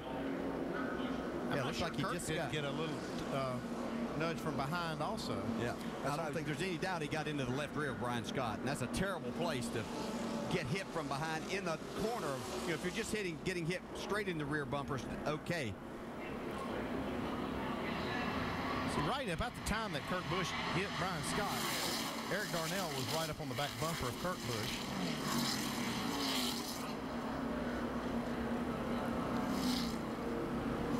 So did he put just that slightest a bump on Kurt's car at just the most inconvenient time? Yeah, and it's also close right there, and I mean that's the chance that you're taking running through there, especially being in the middle. Your car's a little more unstable in that type of situation anyway. Work on the right front fender. Middle of the back here, guys. Work on the right front fender. Hey, we talk about track position, and if you spend longer on pit road, it's not as big a deal here. Well, that's the one area where it can bite you. Kurt Busch had the penalty. Back of the pack again. Caught up in the wreck. Well, you can look at it both ways, too. I mean, he wouldn't have been in this wreck, obviously, if he'd been out front, in front of it. But we had the 22 car, Brad Keselowski, his teammate, also with Hornish. They're running at the back to try to avoid these kind of wrecks, but they were far enough back. Keep working on it a little bit there, buddy. If you're gonna choose that, then you need to be back far enough to where you have time to avoid that. Kevin Harvick is back there. We see Ricky Stenhouse Jr. is back there. So there were 4 cars, and as long as they keep that back there, they can get pretty far back from that and make sure they can avoid these types of situations. Kurt, on the other hand, was trying to get back to the front. Yes. He wasn't in that strategy of running at the back, so he kind of found himself in the hornet's nest. Pit road is open here. We'll see what we get for takers among the front runners. A lot, but not all. Still, that's a good opportunity to go ahead and top off with fuel. Dave? Kyle Busch, a taker, fuel only. It'll put them in one of their fuel windows, which would be a very lengthy one more stop strategy. Mike? Michael Annette in the same boat, Dave. Fuel only on the 43 car. Pretty happy with their race car right now, Doc. And ditto for rookie Austin Dillon. Fuel only, Sunoco fuel going in. Whoa, and Dillon can't get out. He's blocked by the car in front of him. John West Townley. They got to back him up. It will cost him a lot of time here under yellow. Question is how much damage on the front of that 3 car, if any. We can follow up on that in a minute. He hit Townley pretty good. So second caution is out at Talladega today for damage. Trouble in the tri-oval, which led to some trouble on the pit lane.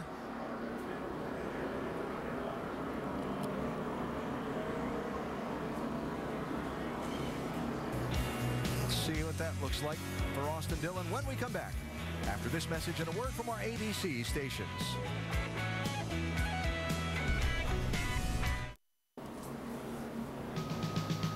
Talladega, Alabama, and the Talladega Superspeedway, where the fans come to see thrill-a-minute racing that you won't find anyplace else. It was a little too thrilling for Brian Scott a moment ago. Turned out of traffic, collecting 5 other cars, bringing out the second caution of today's NASCAR Nationwide Series race.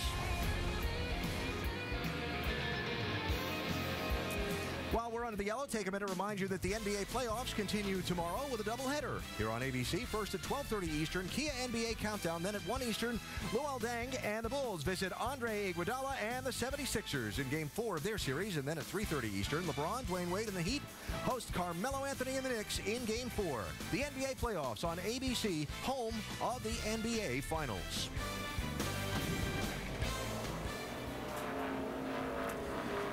Here at Talladega, we are cleaning up from that multi-car crash that put us under the caution flag. We saw repairs being made on pit lane to some of the cars involved. We have seen a second pit stop here for Kevin Harvick. Doc, what's up?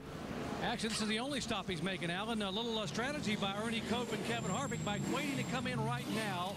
They're going to top it off, and also the 3 cars going to come in. They're going to top both these cars off with fuel, meaning they will have a 1-lap buffer to make it to the checkered flag on one more stop. Also checking the front end on the 3 car, but 4 tires here for Kevin Harvick and a bumper check for the 3. Minimal to no damage at all for Austin Dillon. Guys?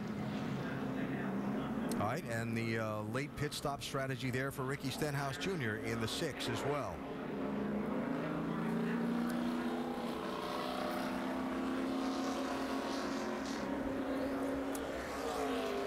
Kurt Busch back on track after being involved in the accident a moment ago.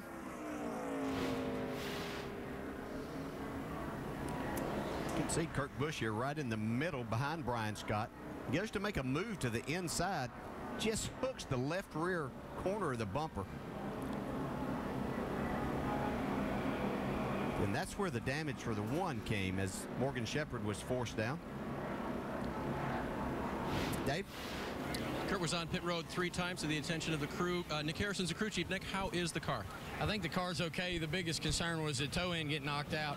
Everything feels fine there. It was mostly cosmetic damage, but just got the gas can hung up on the first stop and kind of got us back in the mess. But seems like we repaired everything, and the Kendrick.com Chevrolet ought to be just fine, work its way back to the front here, and that's what we're hoping for. We've seen cars with some damage do well at these restrictor plate races, guys, so we'll see how Kurt does on this next run as far as speed goes. Yeah, Dave, Kyle Busch was involved in an incident last year, got his car torn up, patched it up, brought it back home for the win. So it's not over yet for Kurt. So getting set for the restart here. We're just past a quarter of the distance into the race. The guys up front did not pit under this yellow. Dale Earnhardt Jr. in the 5, Justin Allgaier in the orange 31, Danica Patrick in the 7. No pit stops for them under this caution.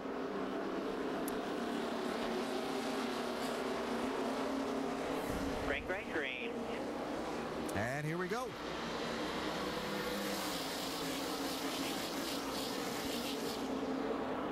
Looks like Justin Allgaier is going to be the odd man out.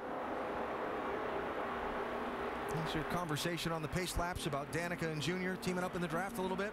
Yeah, I imagine that's they're going to go as long as they can. She'll have an eye on that temperature gauge here, though. I'm sure they'd like to get a little bit of a lead out here, but you've got the 18 and the 2. Logano and Sadler hooked up again, coming to their outside right now. It's going to be a potent combination to beat at the end of this race. Those two really work good together. You said it as I was thinking it. They have shown some muscle in the early going and the ability to work together in the draft.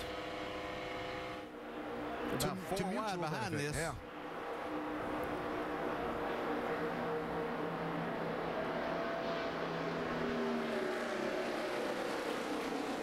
Allgaier finally found him a car that he can get with his teammate, Brad Sweet.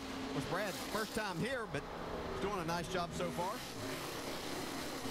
Sweet driving that 38 car, black and white machine, outside lane.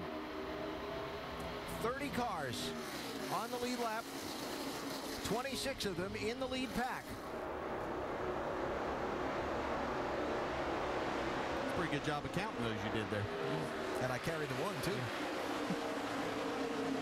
Allgaier still running by himself, hadn't found anybody to draft with.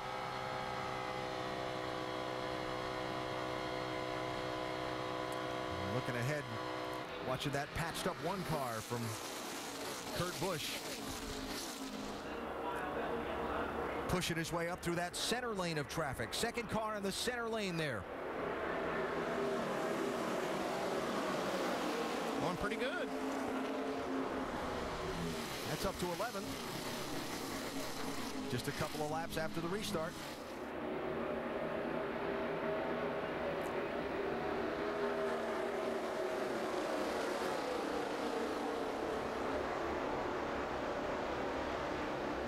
Look how far back these Penske teammates are.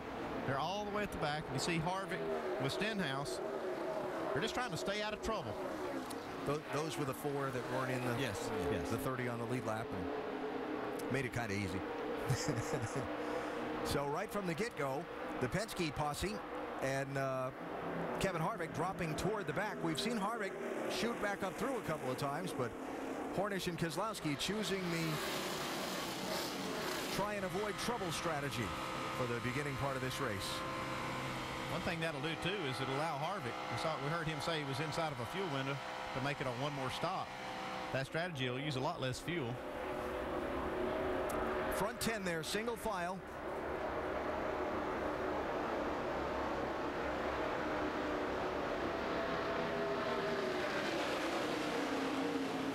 On that outside lane, Brad Sweet, 38, now with some drafting help from Mike Wallace in the 0-1, and Kurt Busch in the 1 pulls up to join the tail end of the lead group.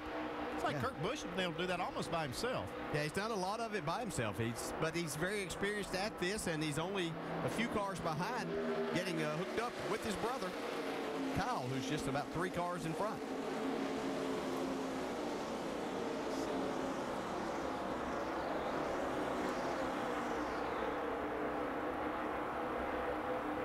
It's the first time we've really seen them single file in that big line up front. As Brad Sweet tried to move down to that inside lane after his tandem draft broke up, it looked a little tentative there just for a second. Are you sure I'm clear? Are you sure? They were trying to make a switch with he and Mike Wallace, but the switch wasn't going too good. Yeah. If you're going to switch, you have to roll out the throttle a little bit and allow your partner to be able to pass and get in front. Remember earlier we saw Joe Nemechek pushing Dale Earnhardt Jr. up toward the front of the pack. Then all of a sudden Nemechek dropped off Jr.'s back bumper, dropped way back, and spent a long time on pit road under this last caution. It's up with the 87 car.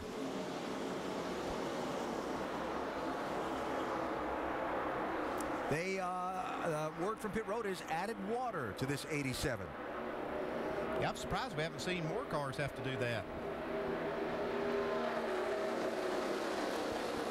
I really think that's what a lot of this racing right now is about, is just a little bit of conservation and giving yourself an opportunity, because you can run like this, not have to be tucked right up and get plenty of air to your race car and to that engine, but not put yourself in a dangerous situation. Talked about how stressful this driving is for the racing. Does there come a point when you've seen that first wreck, you're in the middle of the pack, you see that car get turned into the wall, where it changes your driving for a little bit? Oh, I think that's probably what, but between that and the temperatures of these cars, that probably has calmed this down. We always see a point in time, or we used to when we had the pack racing, that things would get strung out. Everybody wanted to relax just for a little bit, because you know how frantic things are going to get at the end. Well, it might be calm for a second, but it won't stay that way for long. They'll get restless. Everybody wants to be out front. Joey Logano is the one out front at Talladega. He has come so close. Never finished worse than third in 3 tries, but he's also not taking home the win yet.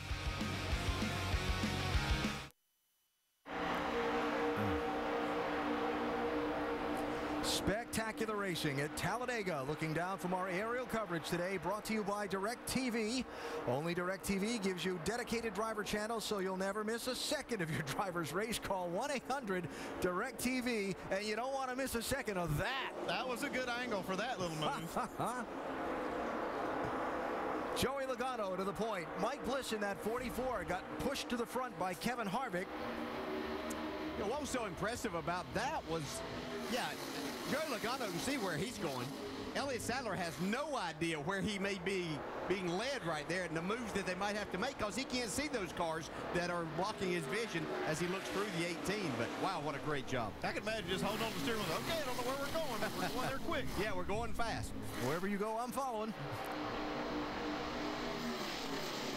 7 cars shuffle back a little bit there, Doc. Yeah, absolutely, Alan. A moment ago, she was running a 4th spot right behind the 5 car, and they kept telling her, stay in the tire tracks of Dale Jr., the 5 car, and hug that yellow line. Stay there, stay there. And then she radioed and said, water temperature 260 and rising. They said, you got to breathe it. She put her nose out and got shuffled, and now she's lost about 7 or 8 spots. Guys? Welcome to Talladega. Yeah, that's just one of the things you got to really protect, because at the end of this thing you got to have a radiator that's full of water so you can push. Yeah, and you know, in just a few years past, just a few races really with this, all of this going on, so we see some debris flying. I believe that's probably some tape off the 1 car going up there back there.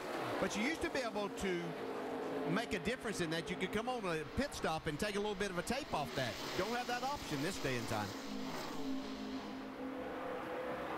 NASCAR mandates the size of that opening. Whoa, look out there. Joey Logano a little sideways off the bumper of Elliott Sadler. Nice save at 190 miles an hour. That was incredible. Incredible save by Joey Logano. That would have been a huge wreck. You look at this banking in these turns, Dale, and you think that's the hardest part of the racetrack, but that tri-oval that has half the banking of the corners actually is dicier to a driver. Yeah, it really is. The cars get really light at that point in time. You don't have the load that you have once you get down into the corners, so your car, the back end of your car is getting really light there. Any contact can mean disaster. Scary moment for Joey Logano. Mark. Coming back to you here on your bumper. Whoa. You can see that, just that little bit of getting hung up on the very right corner of the bumper there.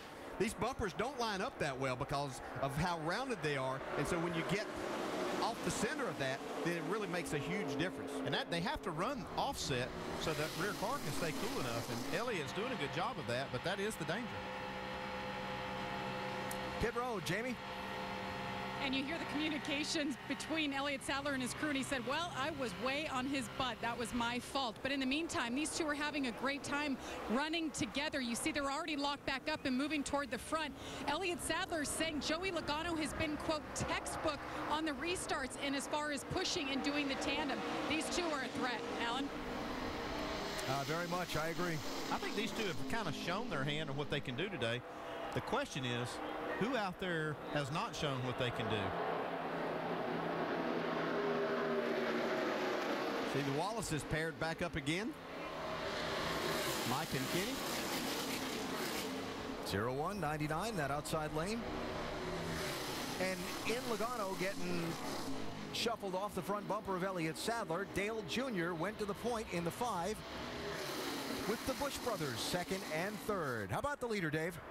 You guys talked about pushing another car earlier and the dangers of doing that and overheating your car. Well, we saw Junior push early in the race, about 10 laps in a row.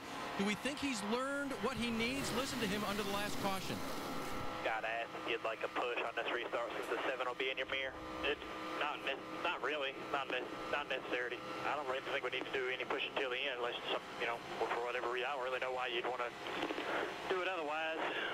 I know what I can do. I'm ready to do it when the time comes to do it. Now, as you heard, he was discussing being pushed, so he's seen both sides of the spectrum. And what do you think that thing is that he was talking about that he knows how to do here, guys? That's one of the guys that hadn't shown his hand yet. Yeah. I think there's a few more at the very back. You got Brad Kozlowski and Hornish, and we haven't hardly talked about them at all because they're just hanging back. Yeah, it's something I think that Junior's learned about his cars, how much he can push and get him and another car out in front of the pack, and then that would allow them to settle it between themselves. Dale Earnhardt Jr. 5 NASCAR Sprint Cup Series wins, 1 NASCAR Nationwide Series win at Talladega. He's going for another one today.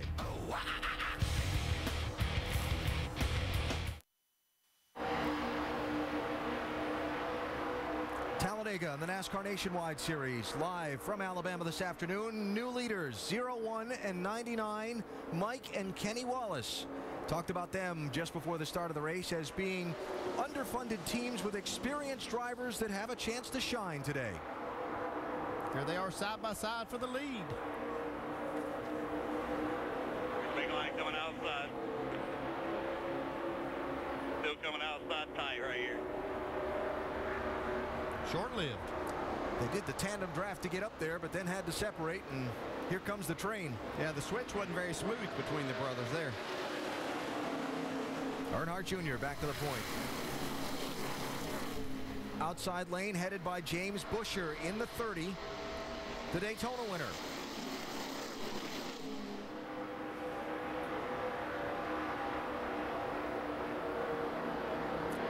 Second in line behind Buescher in that outside lane. Guy making his first NASCAR Nationwide Series start here at Talladega, Josh Richards in the 39. He is a lap down in that car, but right behind him in the 15 car, white and black there, another Earnhardt. That is Jeffrey Earnhardt, Kerry's son, Dale's grandson.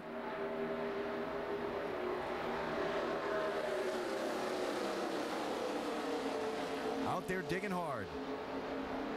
Quick reminder, Summit Racing Equipment, NHRA Southern Nationals, qualifying tonight at 7 Eastern over on ESPN2. You can see the finals for the NHRA Southern Nationals over on ESPN2 tomorrow at 7 Eastern time. Then next weekend, the NASCAR Nationwide Series.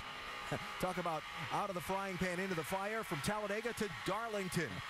ESPN2, 6:30 Eastern, Friday night. Be a terrific race.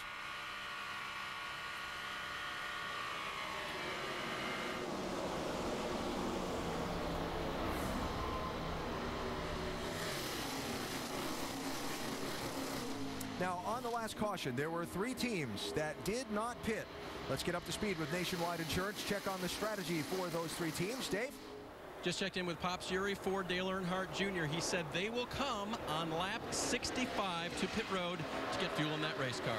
Doc?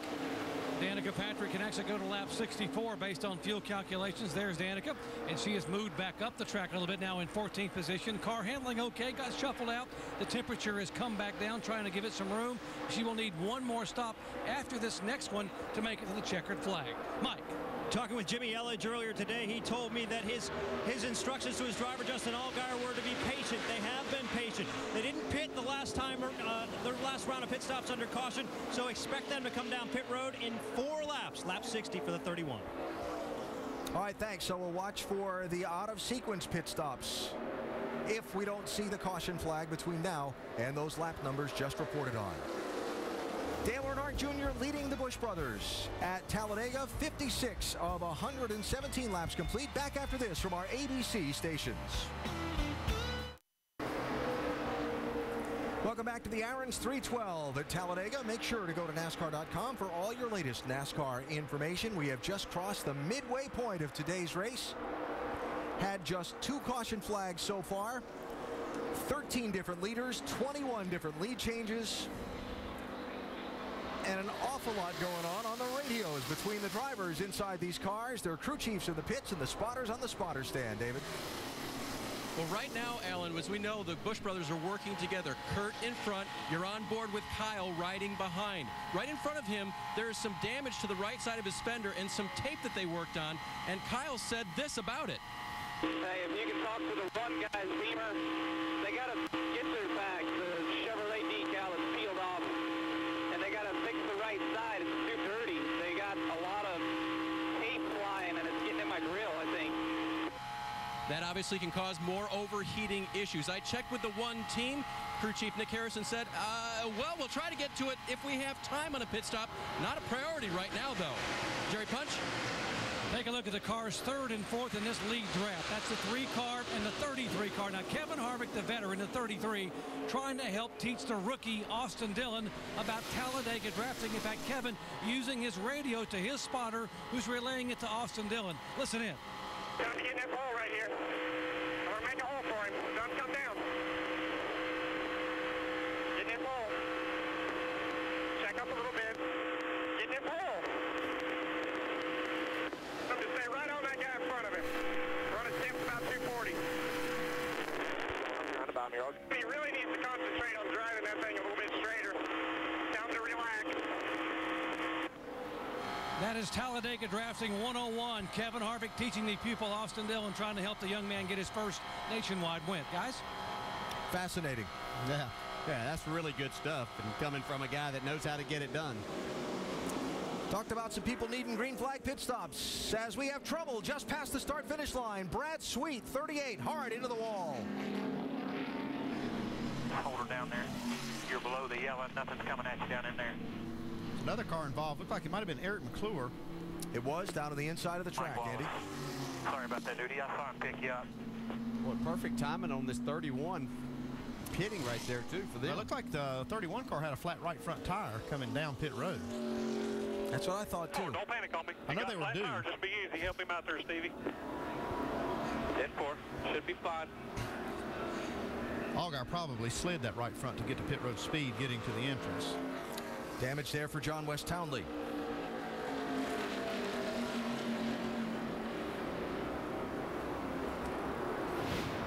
What happened? It's Mike Wallace in the 0-1. Yeah, it looked like Mike got in the back of Brad Sweet. Yeah, Brad might have been moving around a little bit there. Kind of like what Harvick said. Yeah, you got to drive these things straight. You make a lot of erratic moves. It's hard to keep up, and you basically spin yourself out. You might blame it on the guy behind you.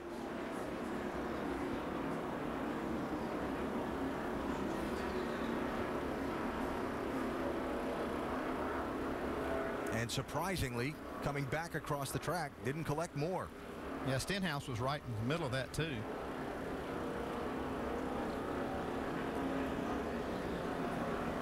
See, Townley got into the back of Eric McClure. Is that Timmy Hill that got a piece of that as well? So.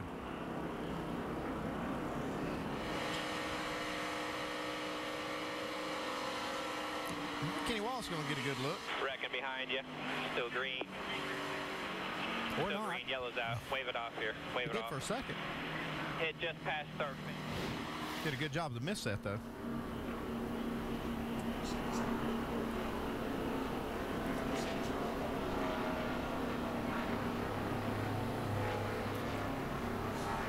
This pit stop that's coming up now, they will not be inside of a window to make it to the end, so looks like everybody will have to make one more stop.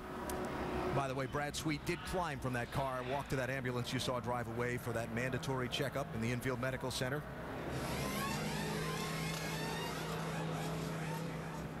For those like Dale Jr. who didn't pit, and the guys who had stopped like Kyle Busch, it was only going to be a few laps difference anyway before we saw the whole field come in. So now They'll all do it under caution. And we'll see what kind of strategy is played here. Kevin Harvick choosing to stay out. Dave, what are they going to do on the 5?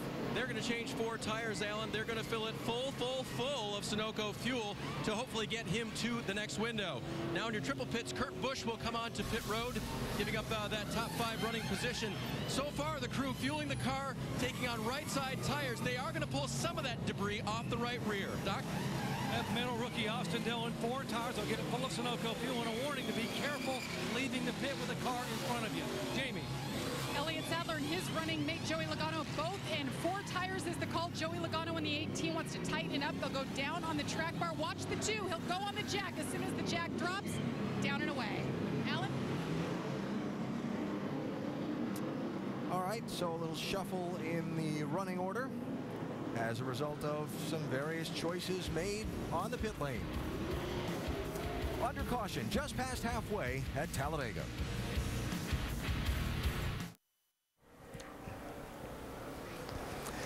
Still cleaning up under caution at Talladega. Sunday, May 20th, it's the season's biggest music event featuring music's biggest stars with a special tribute to Whitney Houston. Hosted by Modern Family's Ty Burrell and Julie Bowen. Live from the Vegas Strip, the Billboard Music Awards. Sunday, May 20th on ABC.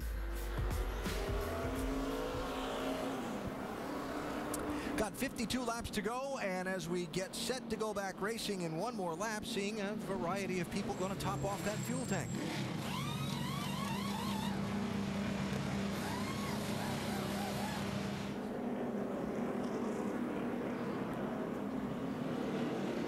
Brad Keselowski, Sam Hornish, Kevin Harvick, Kenny Wallace.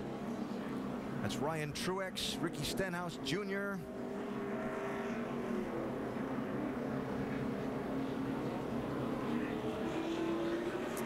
A little bit from the restart. Danica Patrick, our in-race reporter today, is in 10th position. Danica, Dale Chair, do you have a copy? Copy. Well, you've a little over halfway here. Any surprises for you there today, or your car, you're satisfied with it? Everything's good. It's just a matter of time here. We get such big runs with this spoiler, so you can either choose to hang low or you can get, take runs and use them, but you're running a little more risk that way. So I've done a little bit of both. You pretty much know what you need to do at the end of this race right now? Oh, I don't know if that's the case, but I'm going to start trying to hone in on it here. Okay, good luck. Thanks.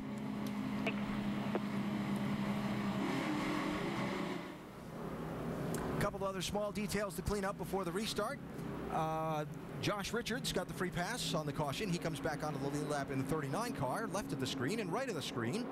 Justin Allgaier, remember we saw him coming to pit lane under green, and then we had to look away because there was the crash ahead of him on the racetrack. Well, he's getting a penalty for speeding entering pit road. Watch his pit entry here. Yeah, there's a reason the right front tire was flat. He locked him up and way too much speed coming in. Yeah, the reason we didn't see that is start-finish line is on the other end of pit road, and that's where our announce booth is, right above the start-finish. And that little crash that distracted. Yeah, we were distracted a little bit, too. So, going to go green with 50 laps to go. We're going to have 28 cars on the lead lap.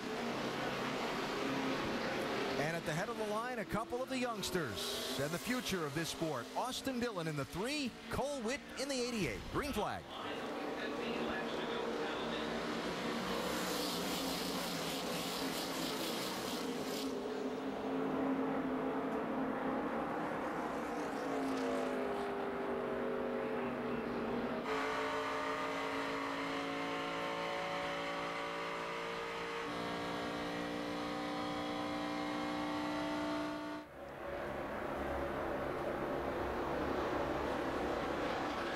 Dale Earnhardt Jr., Cole Witt's boss and team owner, right behind him in the draft.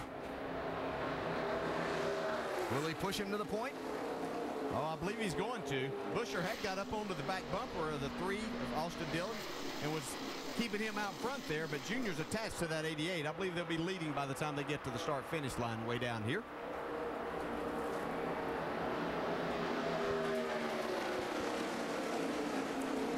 Danica talked about going to try and find out what she needed to do as Cole Witt goes to the point. Elliott Sadler teaming up with Patrick in the draft in that outside lane. Let's see if they make a move.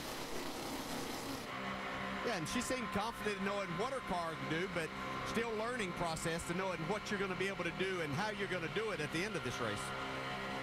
And the whole dynamic of this draft is going to change when it gets to about 4 or 5 laps to go. Sadler, the championship leader, Jamie. Well, under that caution, Ellen, they called an audible to bring him back down pit road to top him off. But the reason he had this stuck in the grill, it's a Heim off of someone's sway bar. They could have avoided disaster. They topped him off and out he went. Maybe one of those cars in the crash, shedding parts. And while you watch the racing left screen, right screen, a look at finding unexpected parts and pieces in places on your car where they don't belong. Yeah, they dig it out of there and put a little patch on it. Right now, Danica's glad he made that extra pit stop. Yep. Allowed them to get teamed up together. They're up to third right now. Sadler's going to have to get a little air to the front of that right 2 there. car. He's off. He's off of you. He must have got hot. Cole Witt in the 88 leading. Dale Jr. in the 5 second. Danica Patrick in the 7 third. First, second, and third for Junior Motorsports. I think they've done their homework here this week. I heard Pop say that they really worked on the grill and cooling system to make that car where it could push, and he's been able to do that today very effectively and for a long time. I think he's going to be a real factor when it comes down to a couple to go. And then the snarling pack behind it. There, Mike and Kenny Wallace, 99 and 01, teamed up once again, making their way back towards the front.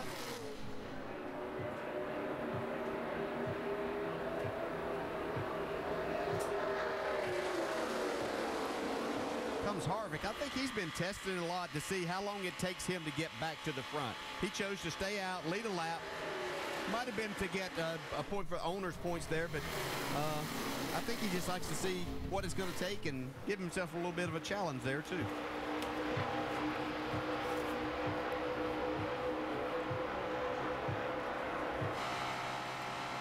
Watching the Wallace brothers there, of course, Kenny Wallace. This 99 car driven by Travis Pastrana last weekend. He's going to the point. Kenny says he's not racing for the championship anymore, doesn't have sponsorship to run every week. He knows what he wants to do. There's one run, just ran hot. Looks like Mike Wallace spewing a lot of water right there. Here's what Kenny had to say about his goal for the day. You know, I feel like I'm going to win this race because I'm coming down here wide open. I'm not coming down here. I'm not in the driver's points. You know, car points are very important, but we're locked in that. I've talked to crew chief Scott Zipadelli. He wants to win.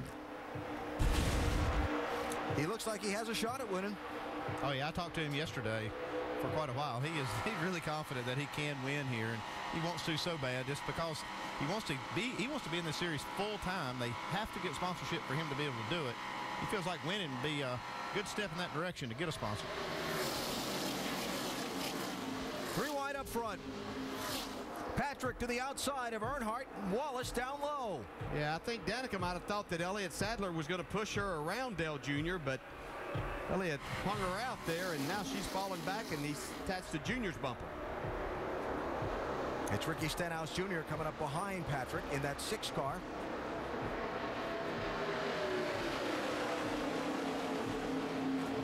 And you look in this pack, broader picture, while the experience or the familiar names are racing up front for the lead, look at the guys in the middle of the pack that's getting dicey there, but you got Jeremy Clements in that silver 51 car, Taylor Malsom in the 19, Josh Richards in the 39, all in the mix into these final laps as Elliott Sadler goes to the lead.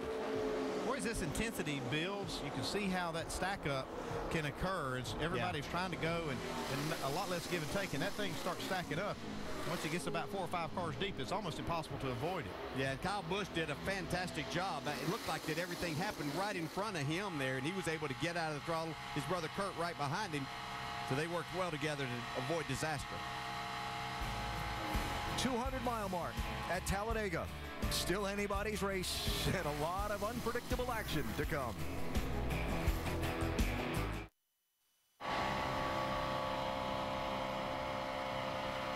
Live at Talladega, Perhaps a little overheating from Ricky Stenhouse Jr.'s car. Not perhaps. See the water's shooting out the overflow as he tries the push draft with Danica Patrick. And we come down to the 40 lap to go mark. 28 cars on the lead lap. That's not an alarming amount of water coming out of that overflow, but that over time can kind of compromise that cooling system. Yeah, he's been on our bumper for quite a while now. They came from probably back around the 18th spot. Ooh, look out. Don't get too off center.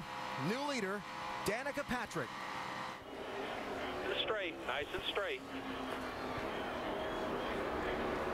Here comes Dale Earnhardt Jr. 5's right outside the 6 here. Be a little experiment on Junior's part. Yeah, and the one thing that he did is he got the 6 off of the 7's bumper by getting over on his quarter panel. That's an old trick, that side draft, because it can slow the car down. Can really slow that car down if you pull down on that right rear corner of the car. Nemechek pushes Earnhardt Jr. to the point.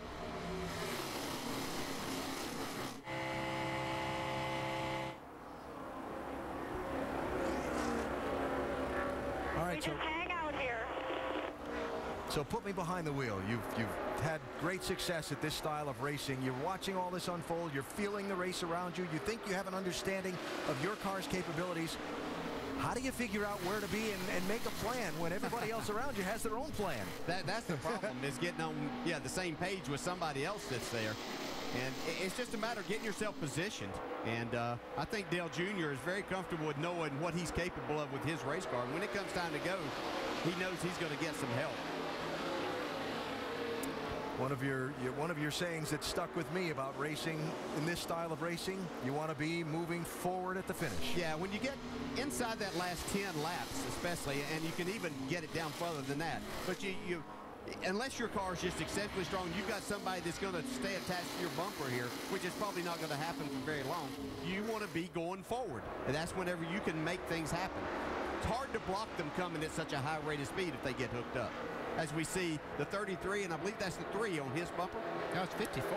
54, I'm sorry. Talking about making plans and trying to figure out how it's all going to unfold with just the potential for one more pit stop remaining in this race.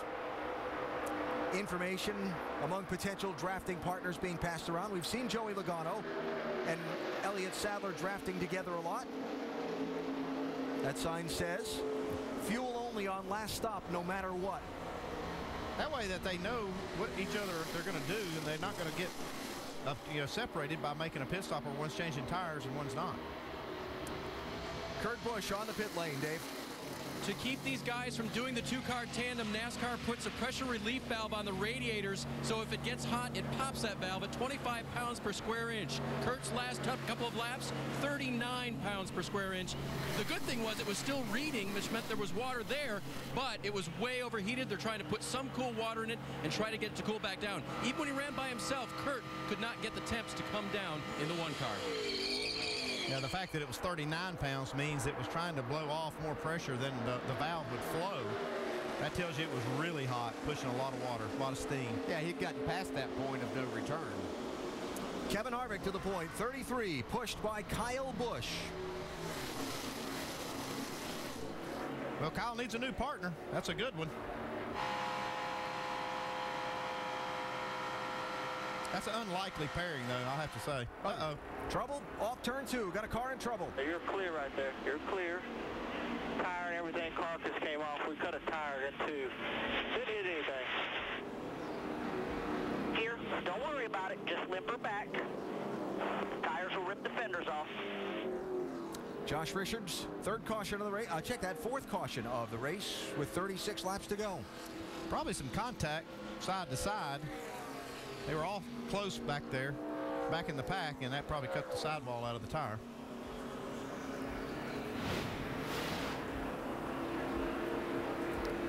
See, right there's where the tire goes.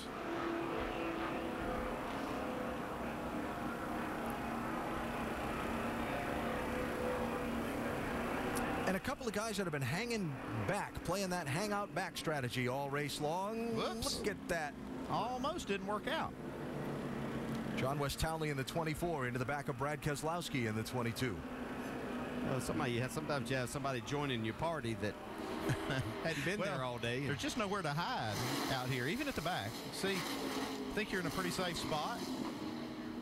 No real action going on. All of a sudden, a guy blows a tire right in front of him. Richards had gotten a lap down, got the free pass last caution, and gotten back on the lead lap. He was running 19th at the time of that trouble.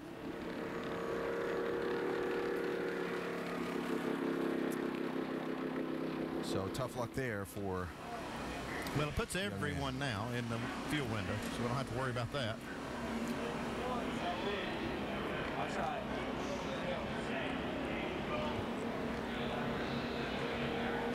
Is the plan changing down on the pit lane that we showed you just a minute ago? Uh-oh, looks like it. They said fuel only no matter what, but what about this? Okay, looks like they are going to do just gas. 6 seconds only, it says. They've calculated how much fuel they need and how long it'll take. Remember earlier we talked about don't give up and Kyle Busch coming back from a spin last year to win the race? Well, just keep this in mind with his brother Kurt. John West Townley was the only car a lap down besides Kurt. He's going to get the free pass on this caution. That'll put Kurt, the only car, 1 lap down. Another yellow brings him back onto the lead lap for the finish. Well, I had kind of counted him out when I saw him on pit road under green putting water in, but hey, maybe not. Never know. Stops with 34 laps to go. Money time for the pit crews. Dave? Fuel only for Dale Earnhardt Jr. Just precious gallons of Sunoco fuel to take him till the end. He'll keep the tires he's got. Good to go. Mike? Joe Nemechek running inside the top 5, not willing to give up much track position. No tires, just fuel on the 87 car. Doc? Fuel only. Brian Smith, the fuel man. Got to get 1 whole can in. Got it in, and Harvick is away. Jamie? Well, the plan for the 2 and the 18 was fuel only, but you see the crew working on the left-hand side of Elliott Sadler. He said, guys, I ran over debris again. We need to take tires a little bit longer than anticipated. All right, so he and Logano getting back together for this last run of the race might be a little interesting. Back for the restart after this message and a word from our ABC stations.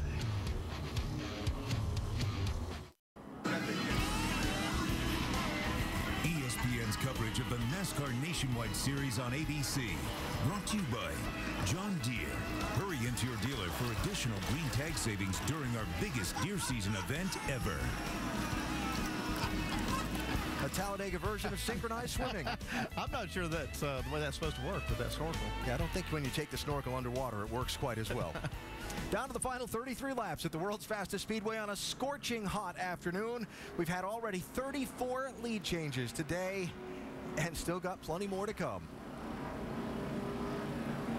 Sam Hornish Jr. in the 12 is the race leader as we work behind the safety car and clean up from this most recent yellow flag. He is not yet pitted under the yellow. Expect to see him on the pit lane momentarily, which will put Kevin Harvick up to the point unless he goes to pit lane too. We're going to pit here. We led a lap. Sam 4th in the championship coming in, so staying out to make sure they let a lap, collect the bonus point toward the title.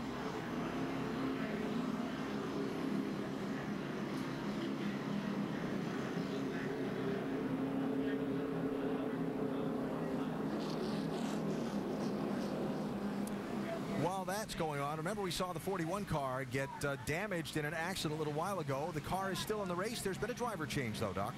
Yeah, that's Timmy Hill. You're looking at that there, Alan, last year's Rookie of the Year. I just talked to him when he climbed out of the car. He said he'd been sick for the last day or so with an intestinal flu, throwing up last night, couldn't keep anything down, got nauseated, got lightheaded, couldn't get enough fluids in him in the car, and lightheaded here at 195 miles an hour is not where you want to be. So they put Blake Cook in the car, and Timmy here trying to get some oxygen and some fluids. Alan? Blake Cook was here for the weekend, one of the regulars in the Nationwide Series, unable to be in the race when qualifying was rained out the other day, so he'll get to finish the last quarter of the race or so behind the wheel of that 41 car. Cleanup continues. We'll get back to racing in a moment. How's this one going to play out? Going to be another last lap pass for the win like we've seen the last 3 straight years? Think so.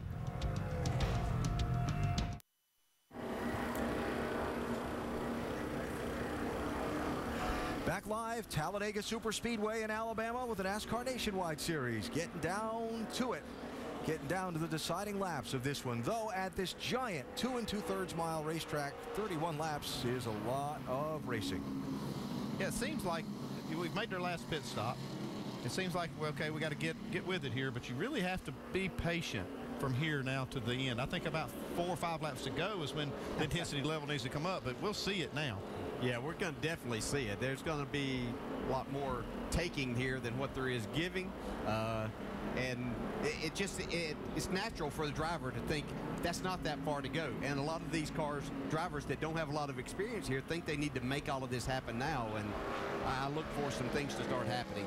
A little while ago, Jeremy Clements was up in the middle of that lead group, racing for a top 10 spot, had to make a green flag pit stop. Due to some damage to the grill, got him a couple of laps down. He's just taken a wave around. Now he and Kurt Busch, the only cars 1 lap down, are essentially racing for the free pass if we get another caution to get back on the lead lap. So, Kevin Harvick, Kyle Busch in the front row for the restart. Danica Patrick, Kenny Wallace inside row number 2. We're still holding you back. We haven't cut you loose yet. Yeah, you definitely exercise a lot of restraint out here, but sometimes being over anxious gets you to the back too. Yeah, but you've learned all that. You understand that. That's all about. Well, she understands that business is going to pick up. The intensity grows as the laps wind down. 26 cars on the lead lap as the green flag waves again.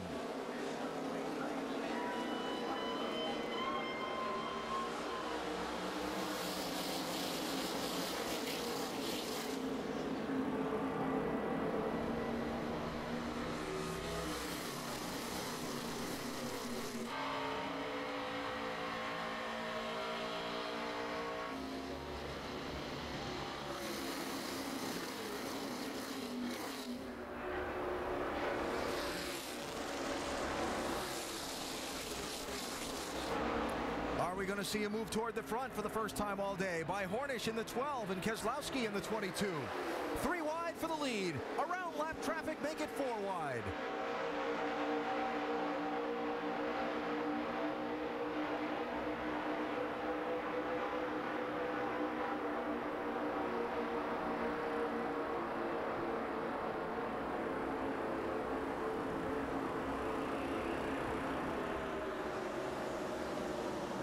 That's a perfect example of what a typical finish has been like in recent years at Talladega. That one would have been Joey Logano. By 200ths of a second. By a little bit. Logano 18, Sadler 2, found their way back together in the draft again quickly. Kyle Busch 54 with Kenny Wallace 99 on the outside. Yeah, we've talked about Kenny Wallace a lot today being up front. Definitely going to be a factor when it comes time. He knows how to get the job done here. First time we've seen that 22 and 12 race today with Keselowski and Hornish. Yeah, and I'm actually a little surprised that they're making a move this early. I don't think they could get as far back as they were, but maybe it's time for them to go and see what they've got, Jamie.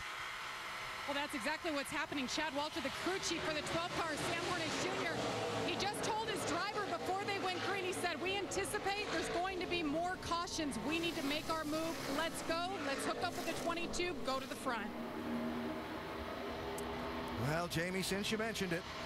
Well, the best chance for one of these big wrecks is now. I was going to say, I don't necessarily know that I necessarily understand the strategy if you've laid back all day and you know there's going to be more cautions, but, you know, everybody has their way of going about this. The closer to the finish and the more take and the less give, the more likely the big multi-car wreck. That's a part of racing here, too. We'll hope not. No, we'll hope not, but, you know, the likelihood of that happening is going to increase as we get down here. They just can't team up in the pairs as much because of the temperatures and it running hot. So you're going to make the pack racing more prevalent. That's going to mean more closer competition through these corners and especially through the tri-oval. The last 9 straight Nationwide Series races at Talladega, the last green flag run has been 3 laps or less. We get the late yellow here. Riding with Dale Jr. Another Earnhardt on the move is Jeffrey Earnhardt. He's done a good job of staying up front all day, staying kind of out of trouble. He's right there in the middle of it, right on Kenny Wallace's rear bumper. showing in 10th place. And be careful here, though.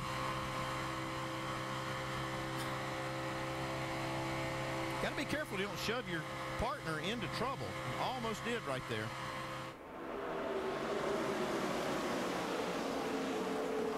Here comes Keselowski on the outside.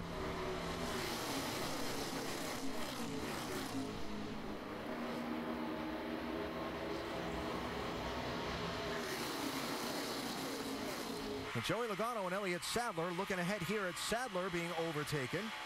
When they drafted together, went to the point. Looked like Sadler had to come off Logano's back bumper to get some air to the nose of that 2 car. And now they're back in the soup. In fact, Mike Wallace is going to be the beneficiary of Keselowski's time to move. Keselowski's giving Mike a good push. Jumped up there and picked up a ride. Logano, Kenny Wallace to the outside. And the problem you're going to have in this situation is if you start trying to make a switch because everybody's right there, you're not able to make that switch. Somebody fills that spot.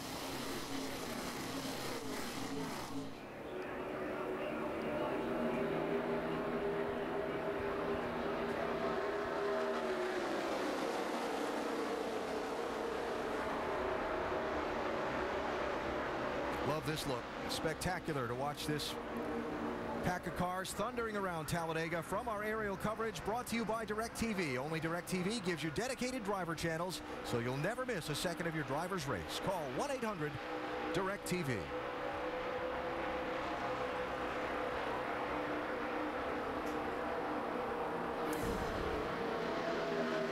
Waving the hand out the window, championship leader Elliott Sadler. Tell him to go on. I'll catch up with him. I just got way too hot, and I popped my damn valve off. It just won't cool down yet. Well, Elliott's got a lot at stake. He really wants to try to win this championship. Needs a good finish, but he also wants to win. He's got to keep the water in that radiator, so he's just going to back out here for a little bit. Yes, he can't be in there in that mix at all right now, and may even be too late right now, Jamie. That's right. He has everybody up on the roof looking at his grill right now through binoculars. He's saying, I don't know if I have trash or what, but it's still not cooling down. They're telling him it looks good right now, and Elliott's saying, I can't do anything. Well, what happens is during the race, they blow that valve enough to lose a measured amount of water, and what happens is at some point then it won't cool down because there's not enough water in the system. Remember, we're talking about the pressure relief valve mandated on the cooling systems by NASCAR, part of the rules package implemented for this season to try and break up the tandem drafting and get back more to the pack racing that the fans say they love so much more. Kyle Busch, the defending winner of this race, out in front, this time not behind the wheel of a Joe Gibbs Racing Toyota, but a Kyle Busch Motorsports Toyota, Dave. And Alan, we followed the story of this team all season long. Started late last year. They came to Daytona with their tongues hanging out, barely getting their car there. The worst thing they could do was go with a wrecked race car. They couldn't race here at Talladega. And we know what happened. On the final lap going for the win, Kyle wrecked that car. Talked to General Manager Rick Wren this morning. This brand new car would not have even been attempted if they had saved that other car. I said, okay, well, how much better is it than the Daytona car? Much better, he said, in so many ways. They've learned so much. The fact that they wrecked that car brought them to where this beautiful race car may be able to win today. Haven't seen a repeat winner in a restrictor plate race, that's Daytona or Talladega, the last 13 times in the NASCAR Nationwide Series. Kyle Busch trying to break that trend. It looks good now, but he's got a lot of hungry drivers. Want to make sure that doesn't happen again.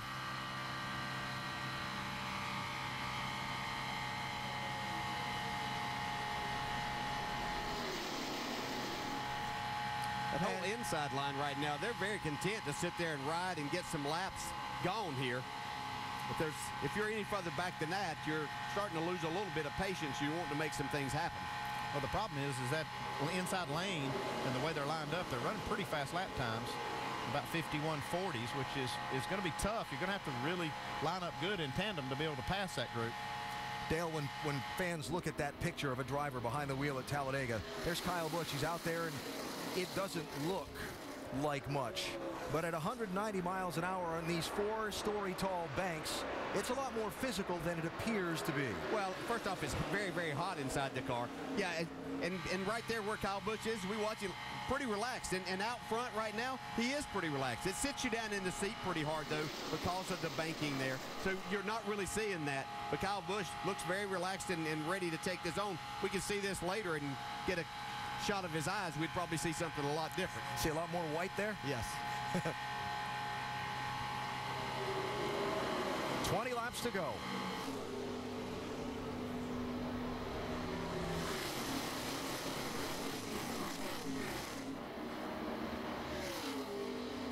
Top 11, single file. First double wide back for 12th and 13th. Teams starting to figure out how they want these last laps to play out, besides holding the trophy, Doc. Exactly. Tony Eury Jr. calling the shots for Danica Patrick. Danica's first time at Talladega. A lot of coaching, Tony. You're telling her, hug the yellow line, drag the brake, stay in line. Has she learned enough to be able to make a move in the final 20 laps and win this thing? Well, I think she's been in enough restrictor plate races that she knows what's going to happen here at the end. And Rick Corelli's been spotting for her today, and he's doing an amazing job. And, you know, we've tried to do what we can for her in here. But, you know, it's just everything's about everybody working back at Junior Motorsports building these great cars. I mean, we got a chance to get all three of them here in the top 5, and that's what we're looking forward to doing here at the end. Tony Eury Jr., he was the tire changer when Dale Earnhardt Sr. won here in '93, and he was the car chief for Dale Jr. He won 5 consecutive races in the Sprint Cup in the early 2000s, hoping to get Danica Patrick to victory lane today, guys. Doc, thanks. 7 car in 7th spot. Quick point of business, that was Jeremy Clements. You saw the lead pack overtake, putting him a 2nd lap down. That does leave Kurt Busch as the only car 1 lap down. He needs a caution to get back into this thing. Yeah, he'll need a caution not to go another lap down. He's not in any kind of draft, right? At this time, he's running about 55 second laps, about 3.5, 4 seconds off. Beginning to see the Penske Dodges move forward. 22 and 12, yellow 12 Hornish, white and black 22 Keselowski. Remember last week at Richmond, the story about some of the Chevrolet teams having to cut the front bumper cover off their machines. The 2 Penske Dodges had to cut the front bumper cover off their machines in technical inspection here. The fines and probations that were put on the crew chiefs like Elliott Sadler's after the Richmond incident can probably be expected to be handed out to the Penske team come Tuesday of this week.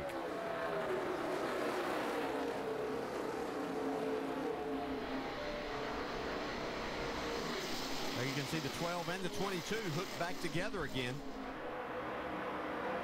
I'm not sure what to make of them, if we should expect to see them make a big run up through the pack in the late laps, or if they're finding out that maybe they're not as well positioned as they need to be. The fact, once this inside line starts shifting a little bit, then things are going to be, that's going to open things up on the outside, so they're going to be able to make some more time. It's just so hard right now because they have to stay attached and they don't want to run hot at this point.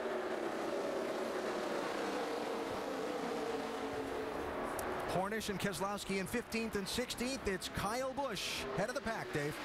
And Alan, with his brother Kurt only possibly getting back on the lead lap and becoming some help at the end, who would his new drafting partner be? We talked about how the brothers wanted to work together, but Kurt's not there.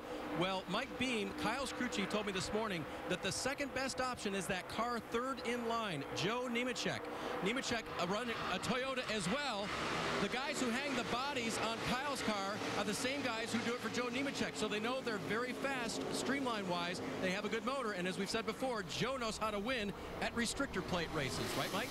That's absolutely correct. He's won here twice, Dave, and just because he's won here twice doesn't mean it wouldn't be an upset for him to go to victory lane today. And to get a better idea, all you need to do is compare his pit stall to the other pit stalls here in the garage. If you look at some of the higher dollar pit stalls, you'll see they've got the Taj Mahal crew carts, 6 sets of tires. As you pan over to Joe Nemechek's stall, however, a very small, old school pit box. They only brought 3 sets of tires today. They've got a fraction of the number of crew members on this team. A victory today would be huge for Nemco Joe Motorsports. Joe told me coming into this race he feels like they've got a fair chance. They've got the car they ran in Daytona with, the only car they've led laps with all season long. It was wrecked in Daytona, but has been repaired. A little bit of a wobble for the 87. However, he gets up over the yellow line and back in line, Alan. Beautiful save off the nose of the 3 car. Joe Nemechek hangs on to it. Outside lane. Well, here's what to make of the Penske guys. Well, that's what happened right there. Is all of these got separated. That inside line slowed down a lot. These two hooked up right now. But Keselowski's been there for a while. Now he gets the air to it. Yeah, watch that. The front of the windshield, right lower corner, that 22 car has been streaming water for the last couple of laps. Well, Horner should have got to the inside right there and let the 22 worry about his own deal. Well, that was a move. Kyle Busch through the middle. Here we go now. Yeah. Good to come back 4 down again. wide behind him.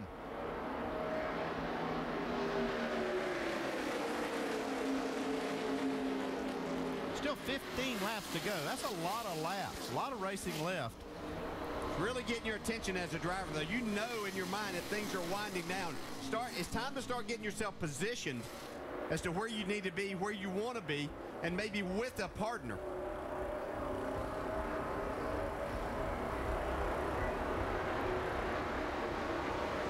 How about that move Kyle made to take that lead back? Not afraid to take a small space and put that race car in it. Look at this. I'm really not sure why Sam Hornish didn't get back down in front. I mean, the 22, I know needed air, but I would have let him worry about that. You needed to get back in line. You think that was a planned swap gone wrong in a miscommunication somewhere?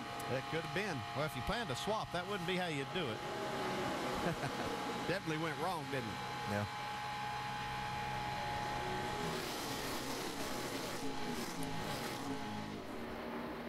Never been behind the wheel in a pack like this toward the end of the race, but I know up here in the broadcast booth, I'm kind of bobbing around from foot to foot, and you just feel the tension building. Well, trust me, inside the race car, you are too. The tension's there. You're gripping the steering wheel a little bit harder. You're doing things a little bit more differently because you know that time is getting there. It's the 50, it's the 33, or the 6, or the 43 behind me. Wants to pull out with 1 to go. I'll do it. Yeah, 10-4. I'm listening to 33 right here. I got him on my scanner. They're well aware of what we got. Well, there's a lot of things going to happen before the end, so it might be different people that they're talking about whenever it gets time to do that. I think 1 to go is a little bit, might be a little bit late. You might need to be trying to move forward, depending, obviously, if you're sitting in third, then yeah, that's the time to do it.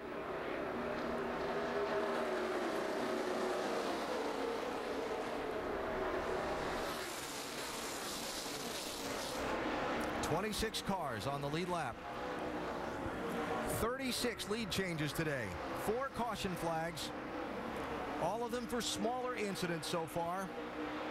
The last 3 straight years, in 4 of the last 5, a last lap change for the lead in Talladega. And the way this one has unfolded so far today, with rule changes NASCAR made to bring back the pack racing and break up the tandem racing, and 86-degree temperatures outside right now, really hard to exactly predict how it's all going to play out. Yeah, and you can see Brad Keselowski there in the 22 really trying to get some air to the front of that Dodge. He really heated it up, I believe, and he's even going below the yellow line. He's not advancing, so he can do that, but he's really trying to get the thing cooled down. Will teammates try and get together on the track and work together? Well, the Childress cars, Kevin Harvick 33 with Austin Dillon in 3 in front of him, Doc. Exactly, Alan. 33, Harvick is the veteran. Dillon is the rookie. And now the owner, Richard Childress, which is Dillon's grandfather, has commandeered the radio and said, okay, Austin, here's the deal. The 33 will make the call. When Harvick says go, you guys are going to go. Harvick is in charge. The 33 will tell you when to go, and you guys will go out, pull out, and try to win this thing. So the granddad, Richard Childress, through Harvick, through Dillon, that's the sequence of communication to try to win at Talladega. The man has spoken. I know Harvick has a long-term contract already there, but if he can help Austin Dillon win this, I think he might rewrite that thing. By the way, that was Kurt Busch the leaders just overtook, putting him a 2nd lap down. 10 laps to go. That would be the end of his chances for the day pretty well, unless something extraordinary happens. Seen Stenhouse be able to really push today and do it for a longer period of time. These Ford engines are capable, it seems like, of maybe staying cooler in that situation, and Stenhouse doing a nice job of getting air to the front end, but yet being able to make some speed for himself and his partner. See Elliott Sadler, he's way back, 23rd. Lost the draft, lost the pack. Overheated and tried to get it cooled back down, and I'm sure he wanted to get clean air on the nose, but I don't know if he wants this much clean air. Yeah, he'd made a run up through, but I believe maybe he has some engine problems now. You know what else I noticed when we saw that shot from head on from the car? The left front corner of that front bumper, that splitter, looks like it's bent up. Like maybe he got down on the apron avoiding one of those wrecks or something, and it might have twisted that a little bit. Very possible. I'm watching the lap times, though, and his lap times are not bad. They're a couple of tenths off the leader that the lap times they're running now with Kyle Busch.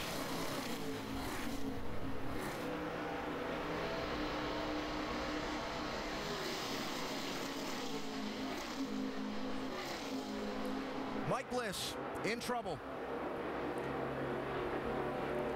Caution flag is out. He just made a switch with Elliott Sadler to go in front of Sadler. I don't know if he might have had a tire to go down right there. Come on down. 4 tires, fill it up. Could have been a switch gone wrong. They couldn't afford to waste a lot of time on that switch because they were so far behind. May have tried to rush it.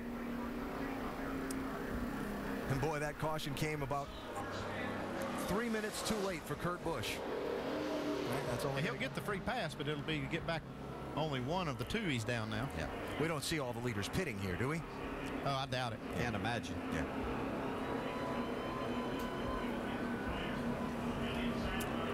Oh my, yeah, he's got a lot of damage to the front of that car. That might have just happened. And seeing that, was it bent that bad? And that, yeah, see that right there.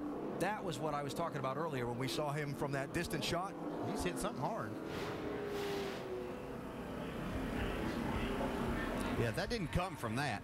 Sadler sustained this damage earlier. Yeah. He had made his way back up to the main pack, and obviously as we were watching another battle, he got into a mess and has severely damaged his car.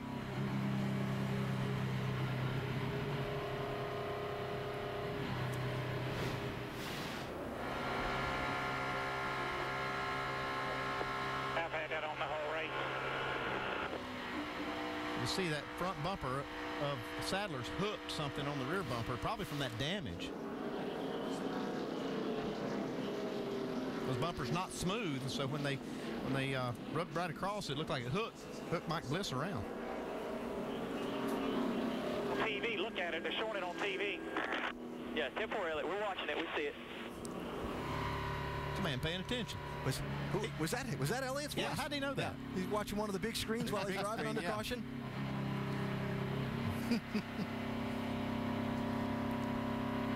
Hope my telestrating was okay.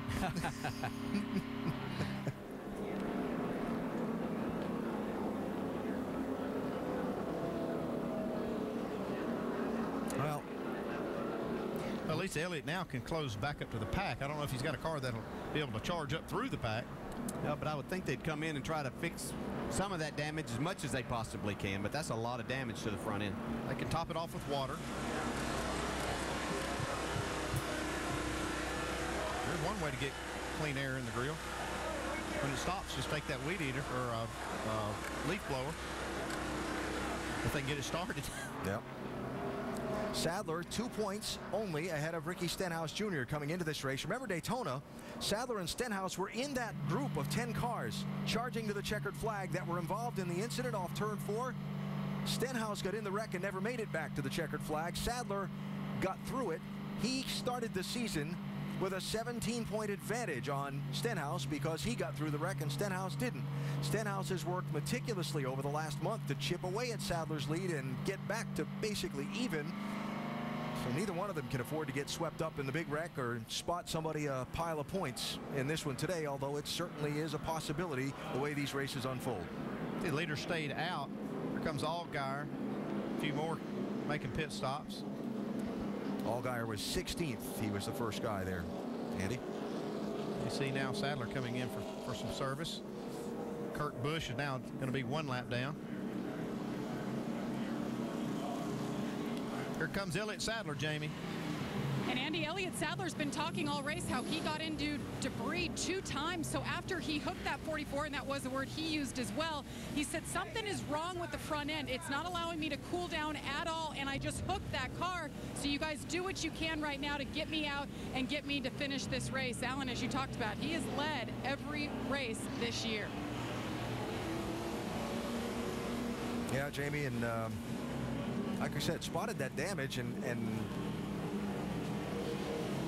not sure exactly what bent that splitter up like that and caved that nose in.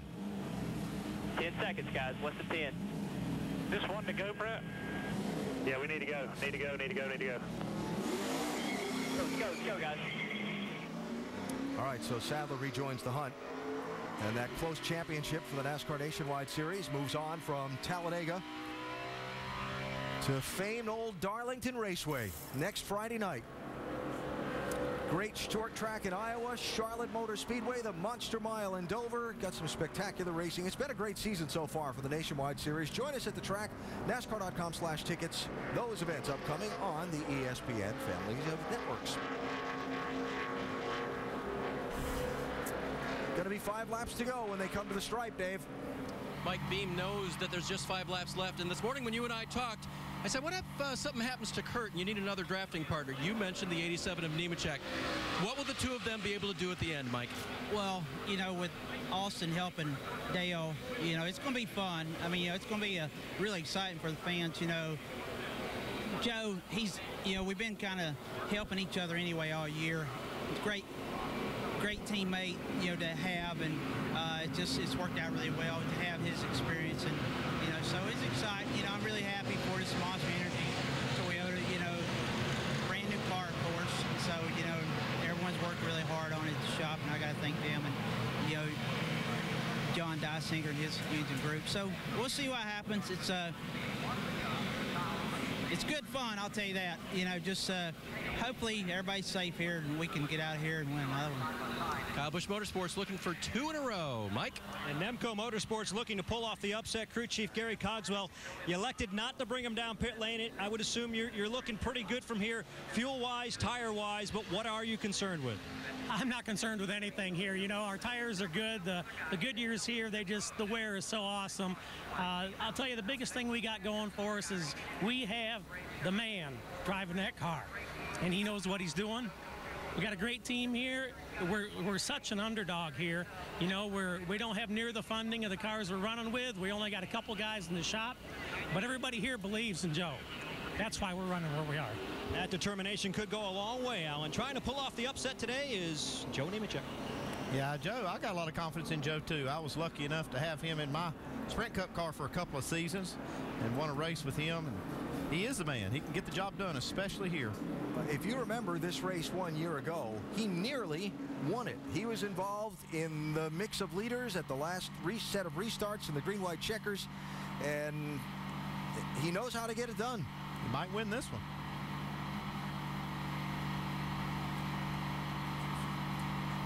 Update on the Childress teams, Doc. Yeah, Austin Dillon told me this morning, Alan, his favorite Talladega memory, 2010. He was 10 years old, sitting on his grandmother's sofa. His grandmother, Judy Childress, wife of Richard Childress, watching Dale Earnhardt Sr. come from 18th to win at Talladega. What would be his final win? He said, you know, I had no idea it would be 12 years later, and I would be the guy sitting in a seat trying to take Granddaddy's car number 3 back to victory lane. And oh, by the way, he's going to hook up with Dale Jr. to try to win it. There'll be 4 laps to go. They waved off the restart last time because they didn't have a couple of people in the right place in the restart order. So 4 laps to go. Kyle Busch, inside lane. Earnhardt Jr., outside lane. How's it gonna shake out?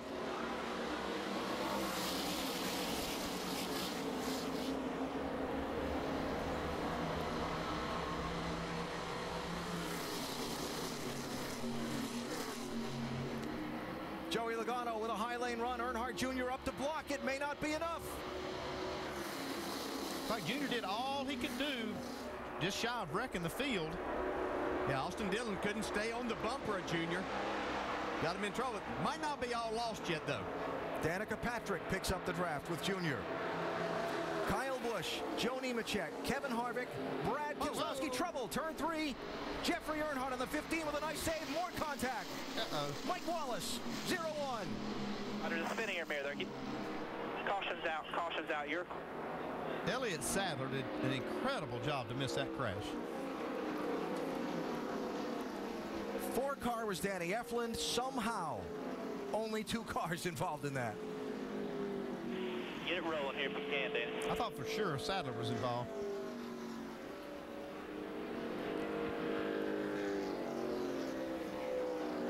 Where track bars broke or something.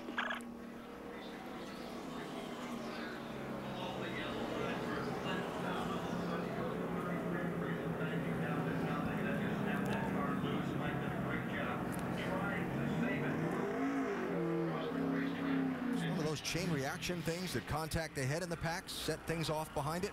Yeah, Jeffrey Earnhardt trying to be aggressive here at the end, but really wasn't anywhere for him to go right then. That started things stacking up. You can see Kenny Wallace and Mike Wallace actually got together down there. And Mike got down on the apron, the flat part of the racetrack. You can see, you were right, Andy. Elliott Sadler did do a nice job of missing that. See, as Kenny comes down here in the 99, don't think he had any idea that Mike was there. Boy, look at Sadler. Wow, what a job.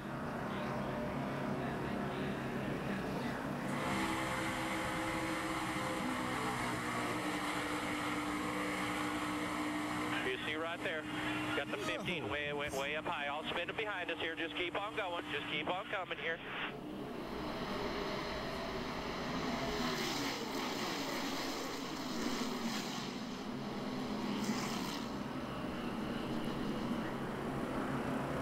Talked about Sadler and the potential for giving up a bunch of points. That saved some right there. Sure did.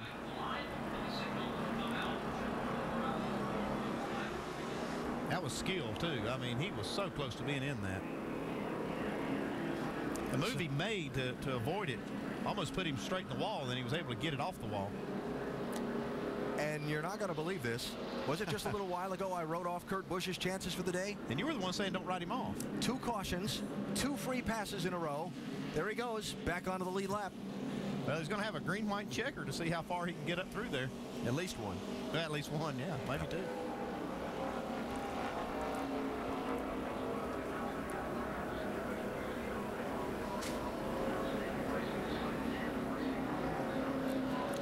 So if you're new to NASCAR, in an effort to give race fans a finish not under the caution flag, but a green flag finish, if the race reaches its scheduled conclusion under the caution flag, NASCAR will make up to 3 attempts at a green-white checker finish. Restart the race, race a lap, show the white flag, starting the last lap of the race, and then the next flag finishes it. If it's a caution flag, the field is frozen, the race is over, or they get to the checkered flag. If a yellow flag comes out before they get to the white flag, they line them all up and do it again up to a 3rd time. Last year, this race, 2 green-white checker attempts were required to finish it out.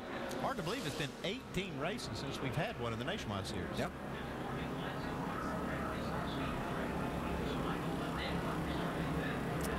Well, Kevin Harvick's going to be behind Joe Nemechek for this restart, Doc. Let's find out from Ernie Cope. Ernie, what's Kevin's plan here on who does he go with? It looks like the 54 and the 87 switch, so that leaves us behind the 87. So he's going to go with Nemechek? Yes. Can he win it? Yeah, I believe he can. Ernie Cope, you know, man, a few words, but he believes that this guy can get it done. Alan? So Ernie Cope's reference to the 54 and 87 switching. Kyle Busch was the race leader and has the choice of which lane to restart in. He's going to plan on taking that option to the outside, get a good start. Nemechek is going to let him get back in front of him, and they're teamed up again. That's what I'm guessing. We'll see what Harvick and Brad Keselowski try to do about that. Yeah, let's see what the rest of them do. Oh, boy.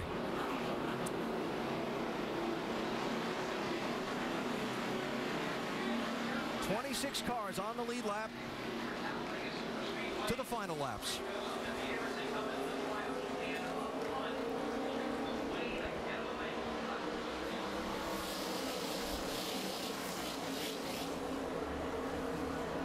I think Kevin Harvick's trying to keep that from happening because he's pushing Nemechek hard, won't let the 54 get back in front of him. Yeah, I watched that restart, and I mean, well before they got to the line, Harvick was attached to the rear bumper of that 87.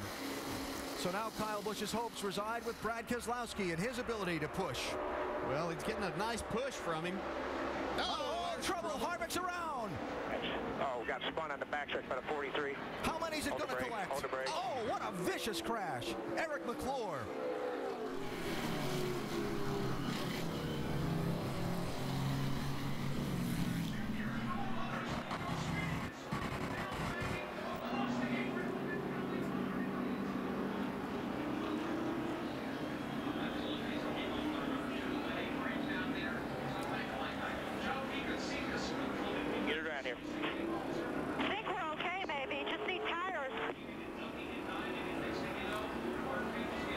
Accident that began at the front of the pack, jockeying for position to race for the win, ends with some heavily damaged cars scattered across turn 3. Taylor Malsom. It was a vicious hit by Eric McClure there. Yes, it was. Robert Richardson, 23.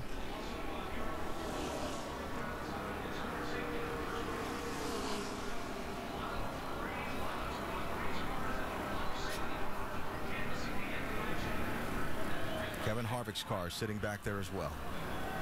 Yeah, Harvick was out of his car.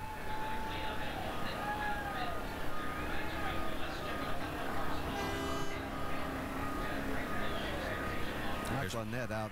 That's what's so frustrating about this racing is you get yourself all day long, you positioned yourself, kept yourself out of trouble, and it just gets so ramped up. Just one bump too hard by someone. You got so many lines that with different momentum, and the holes close up so quickly.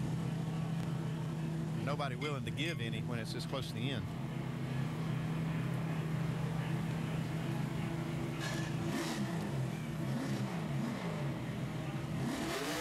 Go ahead. 7 car rejoins the race. You saw Brad Keselowski's car sitting on the pit lane getting attention. Robert Richardson. Tell you just how hard that was for him. See the damage on that right front. He's okay. He didn't jump out though. Takes a little while to get your wits about you, and when you hit something like that, yeah, you see they jammed it all back, and get your feet in there, your legs, your knees.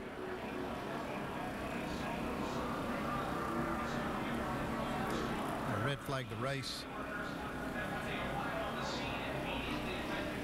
Right there on the first part of the tri-oval on the front straightaways where all the leaders are parked. As the work continues at the accident scene over in turn number 3. So the red flag is out in the middle of the first attempt at a green-white checker finish, a multi-car accident. Over in turn number 3 at the end of the backstretch, Austin Dillon's car with damage.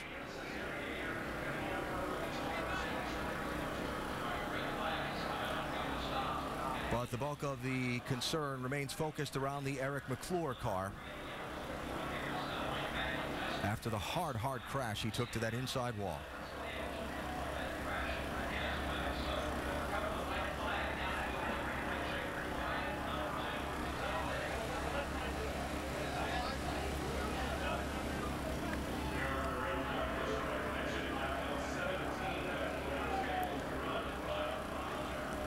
The safety workers there, well trained and doing their job, and of course any update that we get we'll pass along to you as soon as possible.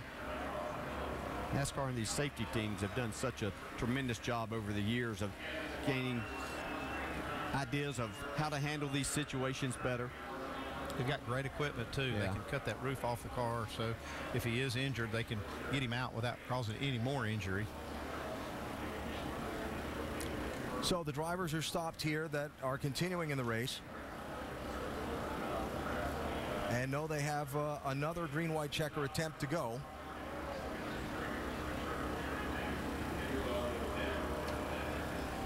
to decide who's going to win.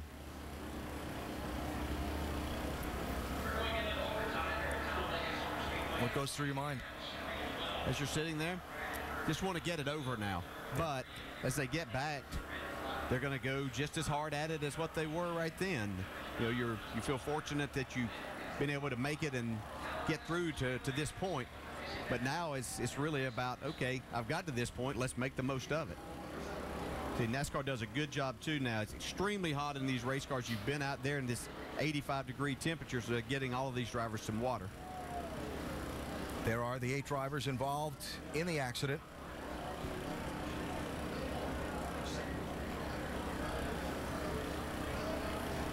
All of those drivers have either driven their cars away, as in the case of Patrick and Keselowski, or climbed from their machines if they were unable to continue, except the Eric McClure machine, which you see the work continuing around.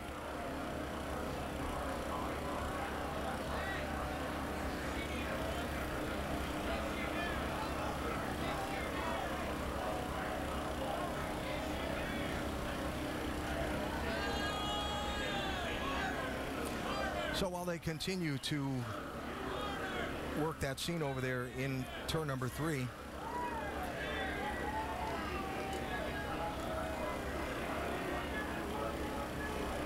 and we continue to show concern and watch the situation and pay attention. Andy, you've been a crew chief, you've been a team owner.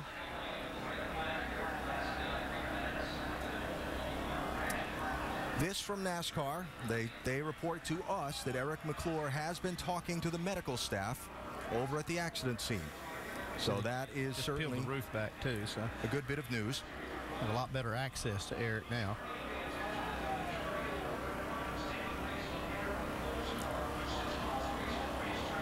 That in itself, the fact that they would peel the roof back, is simply to give the safety workers more room to maneuver, and in any kind of a situation. I mean, he took a hard hit to that inside wall.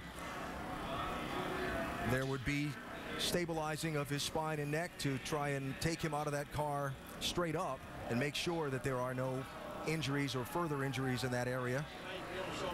But again, NASCAR just informing us that McClure is talking, or has talked, to the medical workers over there in turn number 3. It's just so much less risky by taking that roof, peeling it back, even though they probably don't know the extent of any injuries here, but it's so much less risky to pull any driver out of the car without having to come through that small window opening. These window openings are fairly small. Well, we talk all the time about the safety of these new cars, everything that's involved as far as the Hans device and the shoulder harnesses, seat belts, everything that the drivers now have inside of these cars. But you still have to realize you're traveling well over 170 miles an hour at this racetrack.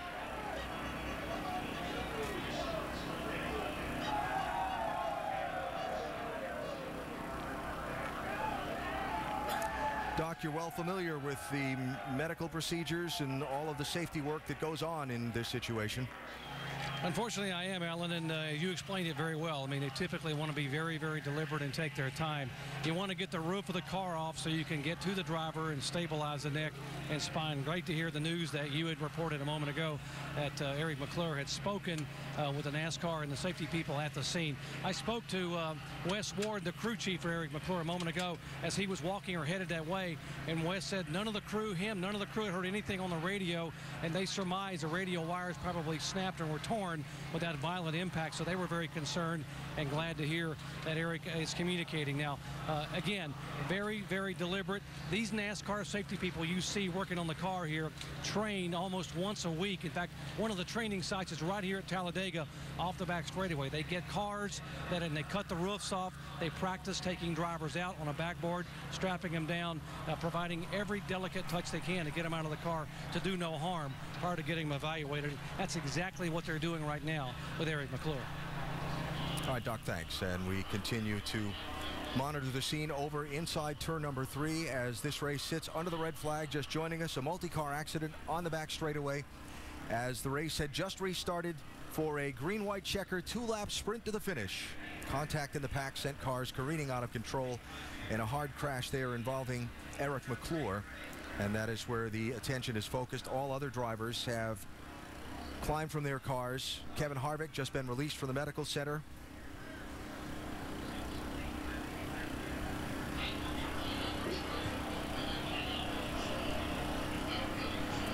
And in these situations, Doc talked about the training that the personnel receives. NASCAR sends an advanced team into town, and all the care is coordinated through the racetrack with all of the local hospitals and the best trauma units and so on, all coordinated up to provide the best possible care for these drivers in the event of a situation like this. Kevin Harvick from the medical center with Mike Massaro. As we did, we're checking in at the medical center. Kevin Harvick has just been released. He was asking to see a replay here. Not really sure what happened. I just know I got hit from behind. You know, I was offset a little bit there, just trying to push the 40 or 87 and just got turned around. So just part of it. I mean, you hate it for everybody at Armor and RCR for having to fix the car, but that's Talladega, man. Heavy lick. You okay? Yeah, I'm fine. Kevin Harvick, okay. That's the good news. Mike, thanks. That's Taylor Malsom behind Harvick, also involved in the crash and obviously released from the medical center.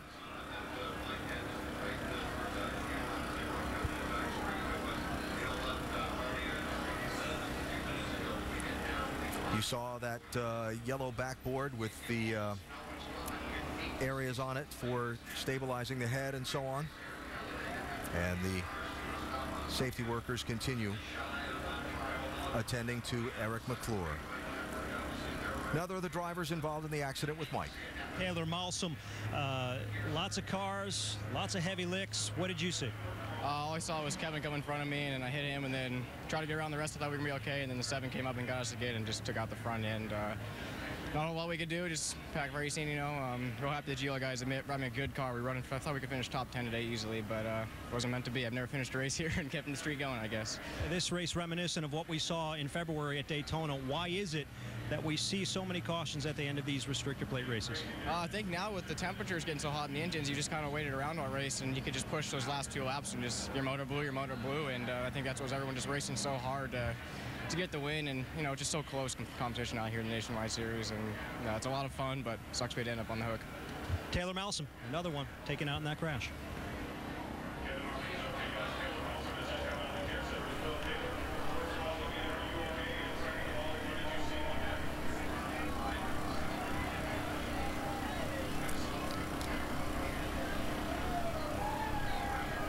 There you see the work continuing over inside of turn number 3.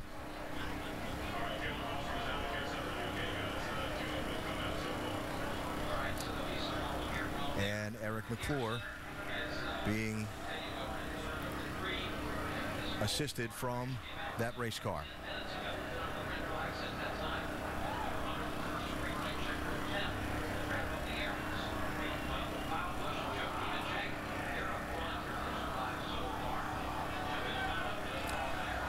Eric has had his share of tough breaks. It was a year ago last week that his home and many in his hometown in southwestern Virginia were damaged by a series of tornadoes that came through.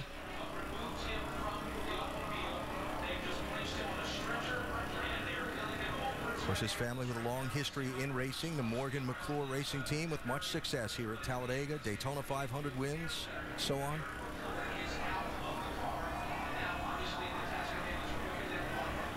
And again, we'll continue to provide you any update we're able to on McClure's condition as soon as we possibly can.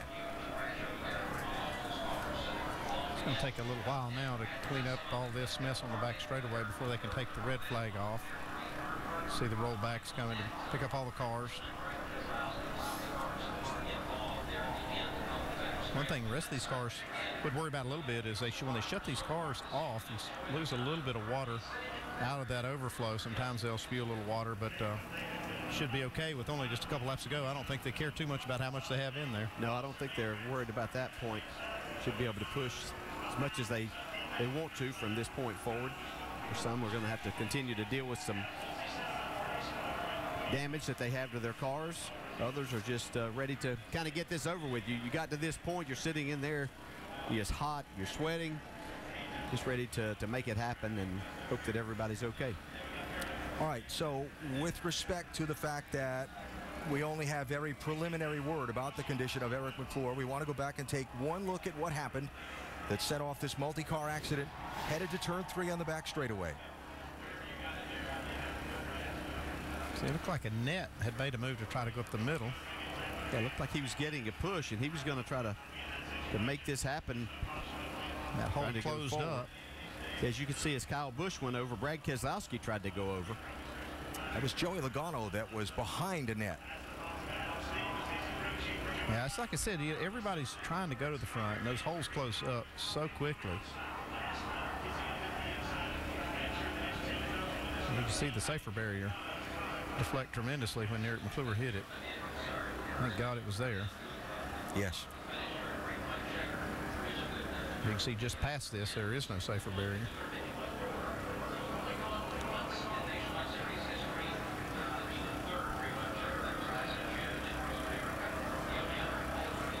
All that is just a product of the racing, the closeness, and getting time to try to win or make as many positions as you possibly can. McClure is going to be transported to the University of Alabama Birmingham Medical Center for further treatment. And again, any update that we have, we will pass along as soon as possible.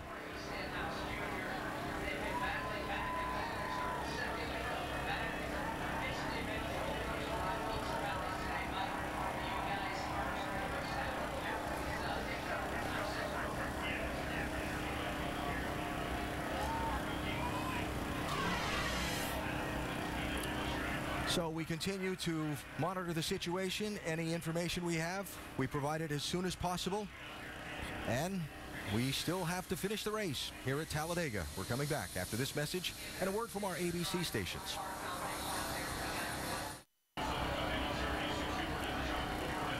The NASCAR Nationwide Series race at Talladega Superspeedway is under the red flag after a multi-car accident headed toward turn number 3.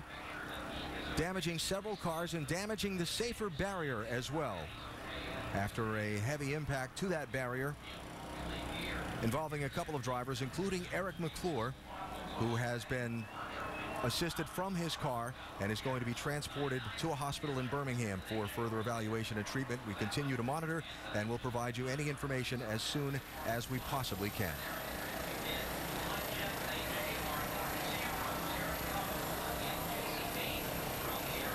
So we still have to finish the race, and while we remain concerned about Eric McClure, they're going to finish the race. And if you are a driver, Dale, you've been in this situation before. You're sitting down there strapped in one of those race cars. You might have seen the replay on the big screen, or you might have seen it in front of you out your windshield. And now you're going to go back racing again, bumper to bumper, door to door at 190 miles an hour. How do you do it? Well, and without sounding too callous, I mean, you're here as a competitor, and that's what you do. And every driver goes into these races with the idea that things may happen, but you have that mental concept that it's not going to happen to you. And you wish and hope the very best for people that are involved in accidents, but you're still sitting there. This race is going to finish, and you have to get your mind back right and do the job that you came here to do and finish this off. And when we go back to racing, you would think that it would calm things down, but I've seen the racing be just as wild as what we saw there whenever they go back, because that's what you do. You compete, and you have to continue to do that. Yeah, as a crew chief or an owner, you're down there. Well, you want to refocus. Try to get your driver focused on what's left. We still, like you said, we got a race to finish, and try to get them focused. Just there's nothing you can do. This happened. It's part of the deal. Everybody knows that it's kind of a risky sport, but you got to get focused back on the task at hand. That's to win this race. And to do that, there'll be one, perhaps as much as a second, green-white checker finish still to come. Repairs continuing on the safer barrier on the back stretch inside wall before the field of cars will be fired up and sent back under the caution flag and then eventually the green flag to decide the race. See those big blocks of foam? Something designed by the Folks out at the University of Nebraska, the Midwest Center for Roadside Safety, Dr. Dean Sicking and his folks, Indianapolis Motor Speedway, a driving force initially behind it, and NASCAR certainly jumping on board. And so much research has gone into designing these for different types of race cars, different types of racetracks, different locations on racetracks, and it's certainly been one of the great safety advancements in the sport. I donated a car at the beginning of this project when they were developing this wall. I donated one of our Cup cars to, I thought they were going to test the car. I didn't realize they were testing the wall. When I got it back, they had run it into the wall at about 170 miles an hour to see how these walls would hold up. And you can see that they've done a really good job in the development of this, and they've got all these different size blocks so they can repair this wall and make it safe again. Yeah, you know, and originally this was all designed for the outside, for the walls that you see that are along the outer part of the racing surface. But as things evolved, we realized there's a lot of places that as drivers and cars, you crash. And so they needed to be put in other areas, and the tracks and NASCAR have done a tremendous job in covering the majority of those places. So the cars have been fired back up, you hear. The red flag being withdrawn, the yellow flag being displayed, meaning those teams with cars on the pit lane needing to do work on them can now resume the work on the cars, not allowed to work on them under the red flag. And as the field rolls off, we go to Dr. Jerry Punch. Back at the Care Center, Michael Annette walking out. First of all, Michael, you okay? Yeah, I'm fine. Just disappointed running the top 5 there on that green-white checkered restart, and we were smart and played it safe all day, and then had a really good push and tried to shoot the middle. And you know, when you get a push like that, you got to do something with it. If you hit the brakes, you get turned, and and that just accordion effect. So I stayed in it, had a hole there, and it shut, and couldn't really. At that point, we were in the hole and couldn't really do anything about it. You were in the medical center, and some of Eric McClure's family was around. Any word get to you on his status? Not really.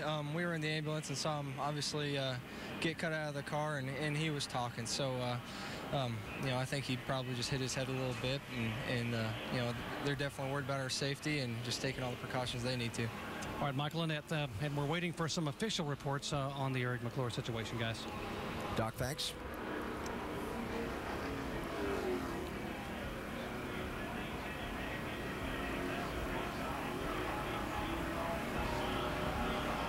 You heard Michael Annette's description of the accident. He went for that hole 3 wide with a big push in the draft from Joey Logano. Yeah, and he did have a big run. The problem was, as Kyle Busch was getting a push from Brad Keselowski, Brad came over to keep that, but Kyle was clear of any cars, but it did kind of run Annette out of room there. It's just one of the racing things that happen in these packs. Brad Keselowski driving his car back to the pit lane and now back onto the racetrack and trying to catch up to the tail end of the field. Elliott Sadler, championship leader, did a lot of time up at the front of the pack. You see the damage to the nose that dropped him back into the field. He's trying to struggle to the finish of this race and try and keep from giving up a chunk of points to Ricky Stenhouse Jr. in the championship. One of the big advantages of having a track this size is you got a lot of time to work on the car while the field is under caution. Right now, the pace car is just in the middle of 3 and 4, so they still have quite a bit of time to make some repairs here. We're good. Plenty of time. Still another 45 seconds. They may need a couple of days on that one, though. Yeah, they might need a little bit more. Yeah. But they can help it a lot. They can get this thing where it'll make a couple laps pretty good. Yeah, they've actually done a lot from what we saw earlier whenever, you know, the splitter was way up in the air. They've improved that some and certainly taken a lot of tape and improved some of the other areas. Yeah, this is not from this last accident. This happened earlier, quite a few laps earlier. Let's check in with Jamie. Well, Adam Stevens, crew chief for the 18, and Joey Logano, you guys are sitting third right now. What is your game plan? Because we know his running partner's been on pit road a lot. Well, the GameStop Toyota's been really fast all day and stable, and Joey's done a great job staying patient. To be honest, we started with our A plan to work with the 2, moved on to our B plan. Now we're on our C plan to work with Kyle, our old Cup teammate and former Nationwide teammate. And, you know, with this short amount of laps left, watching the gauges is really out the window. It's all about just getting to the front and making your move in the tri-oval. And last week it was the 18 car that got beat by the 54. Perhaps it'll flip today, Dave.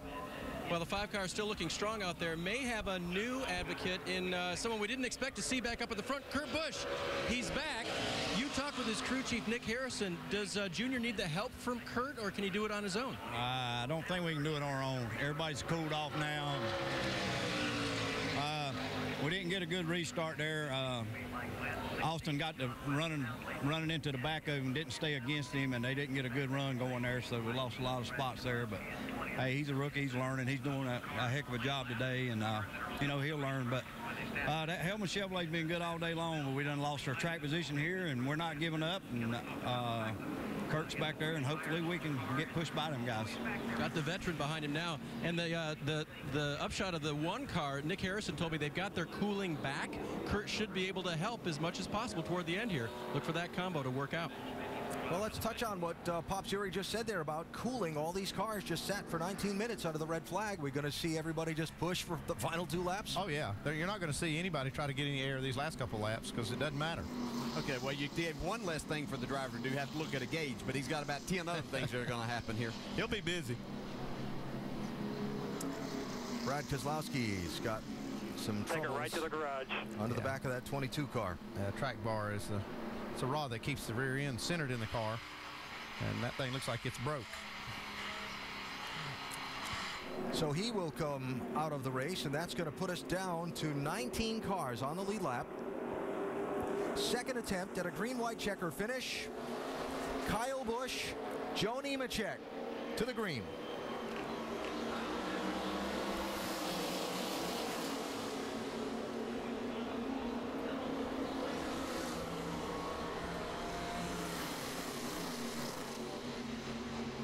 So Austin Dillon, that 3, had a lot of damage to his car, but elected to stay out on the racetrack.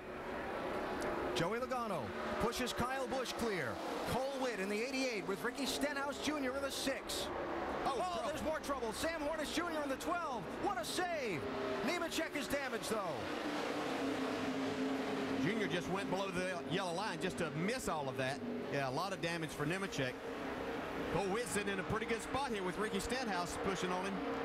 Defending winner of this race, with a man who's finished no worse than 3rd in 3 tries, pushing him in the draft.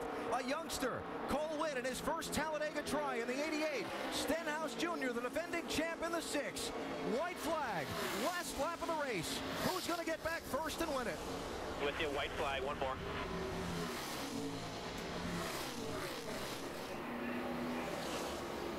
As Cole Witt learned enough today to know exactly where to make this move.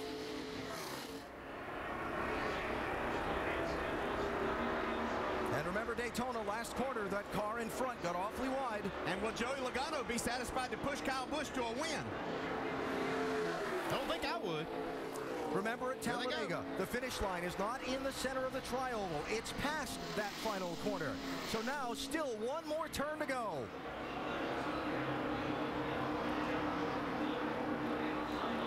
Logano's got a little space here to try to make a move. Here comes the move. Logano to the outside. Kyle Busch to the inside. Joey Logano wins it.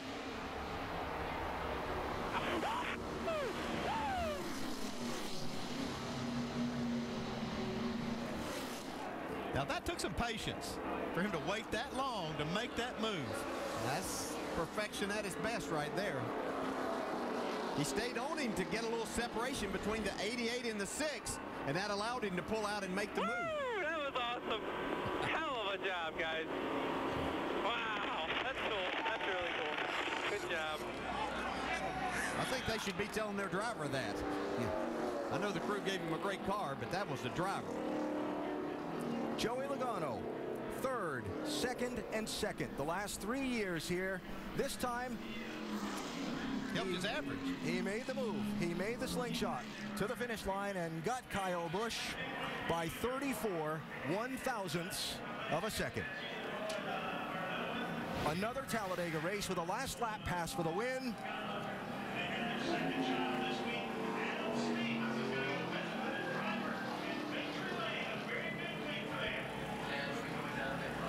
By that much. Great finish.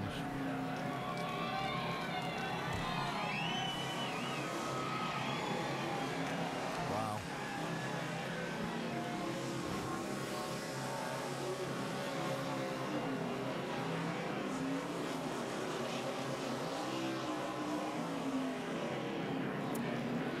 didn't melt that engine down in the draft in the race. He's going to melt it down in the victory celebration now.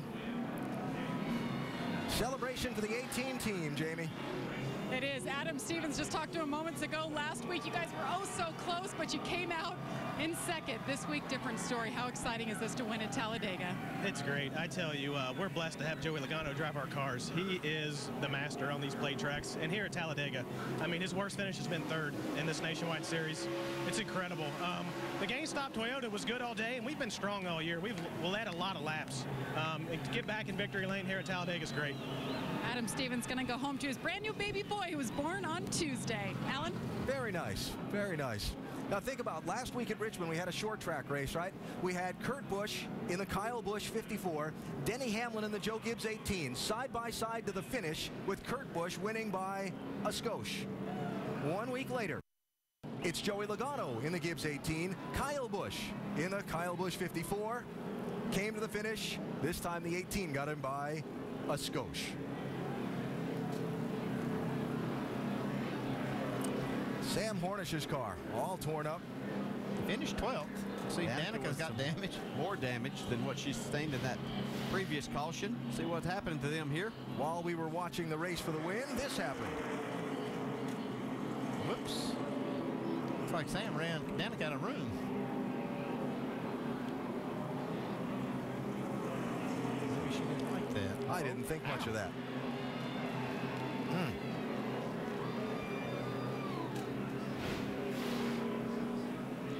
Might get her a trip to the NASCAR trailer.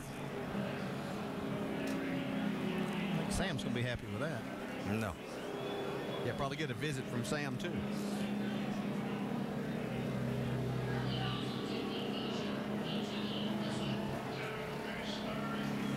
Well, we talked about Talladega being a day of big stress for the drivers. Some of those stresses coming out in that closing laps. No stress for Joey Logano, celebrating a Talladega win, finally.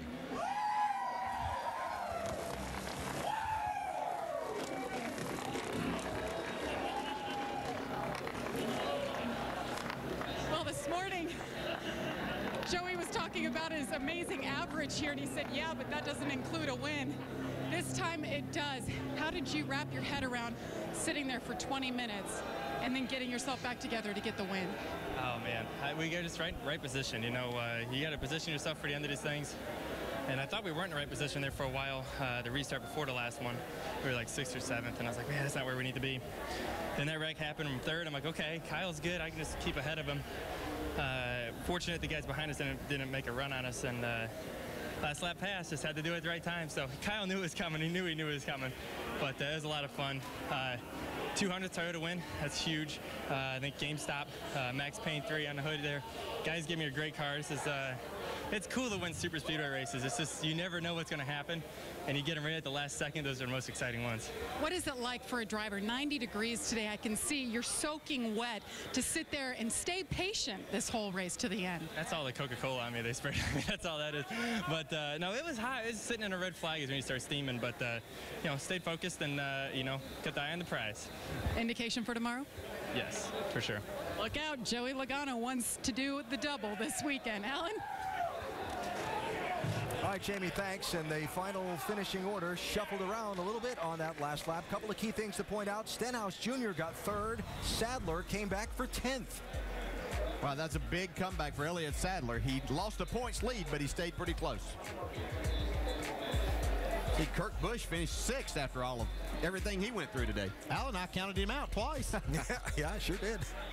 Came back for 6th. Kenny Wallace in the top 10. Yep. Back here's where all the action was, with Sam Hornish and Danica Patrick still finished in the top 15. Last on the lead lap, Brad Keselowski in 20th place. He did limp around the final couple laps, even with that rear end flopping around inside the car. Kevin Harvick, some of the other drivers taken out in the accident, and some of those who failed to finish today. Joanna Long had the engine problem early in the race, and some of the drivers that went out early in the event. Reminder, the Summit Racing Equipment NHRA Southern Nationals qualifying 7 Eastern tonight over on ESPN2. The finals for the Southern Nationals tomorrow at 7 Eastern on ESPN2.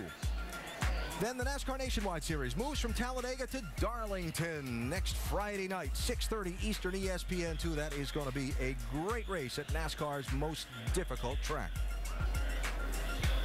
Championship standings, Stenhouse squeezing in front of Sadler as we move on to Darlington next week. The last update we have from NASCAR is that Eric McClure is being transported to the UAB Birmingham Medical Center for further evaluation and treatment. That's the last update that we have. Our concerns with him, our congratulations to Joey Logano. World news or local news, except on the West Coast, coming up next. Thanks for watching ESPN on ABC.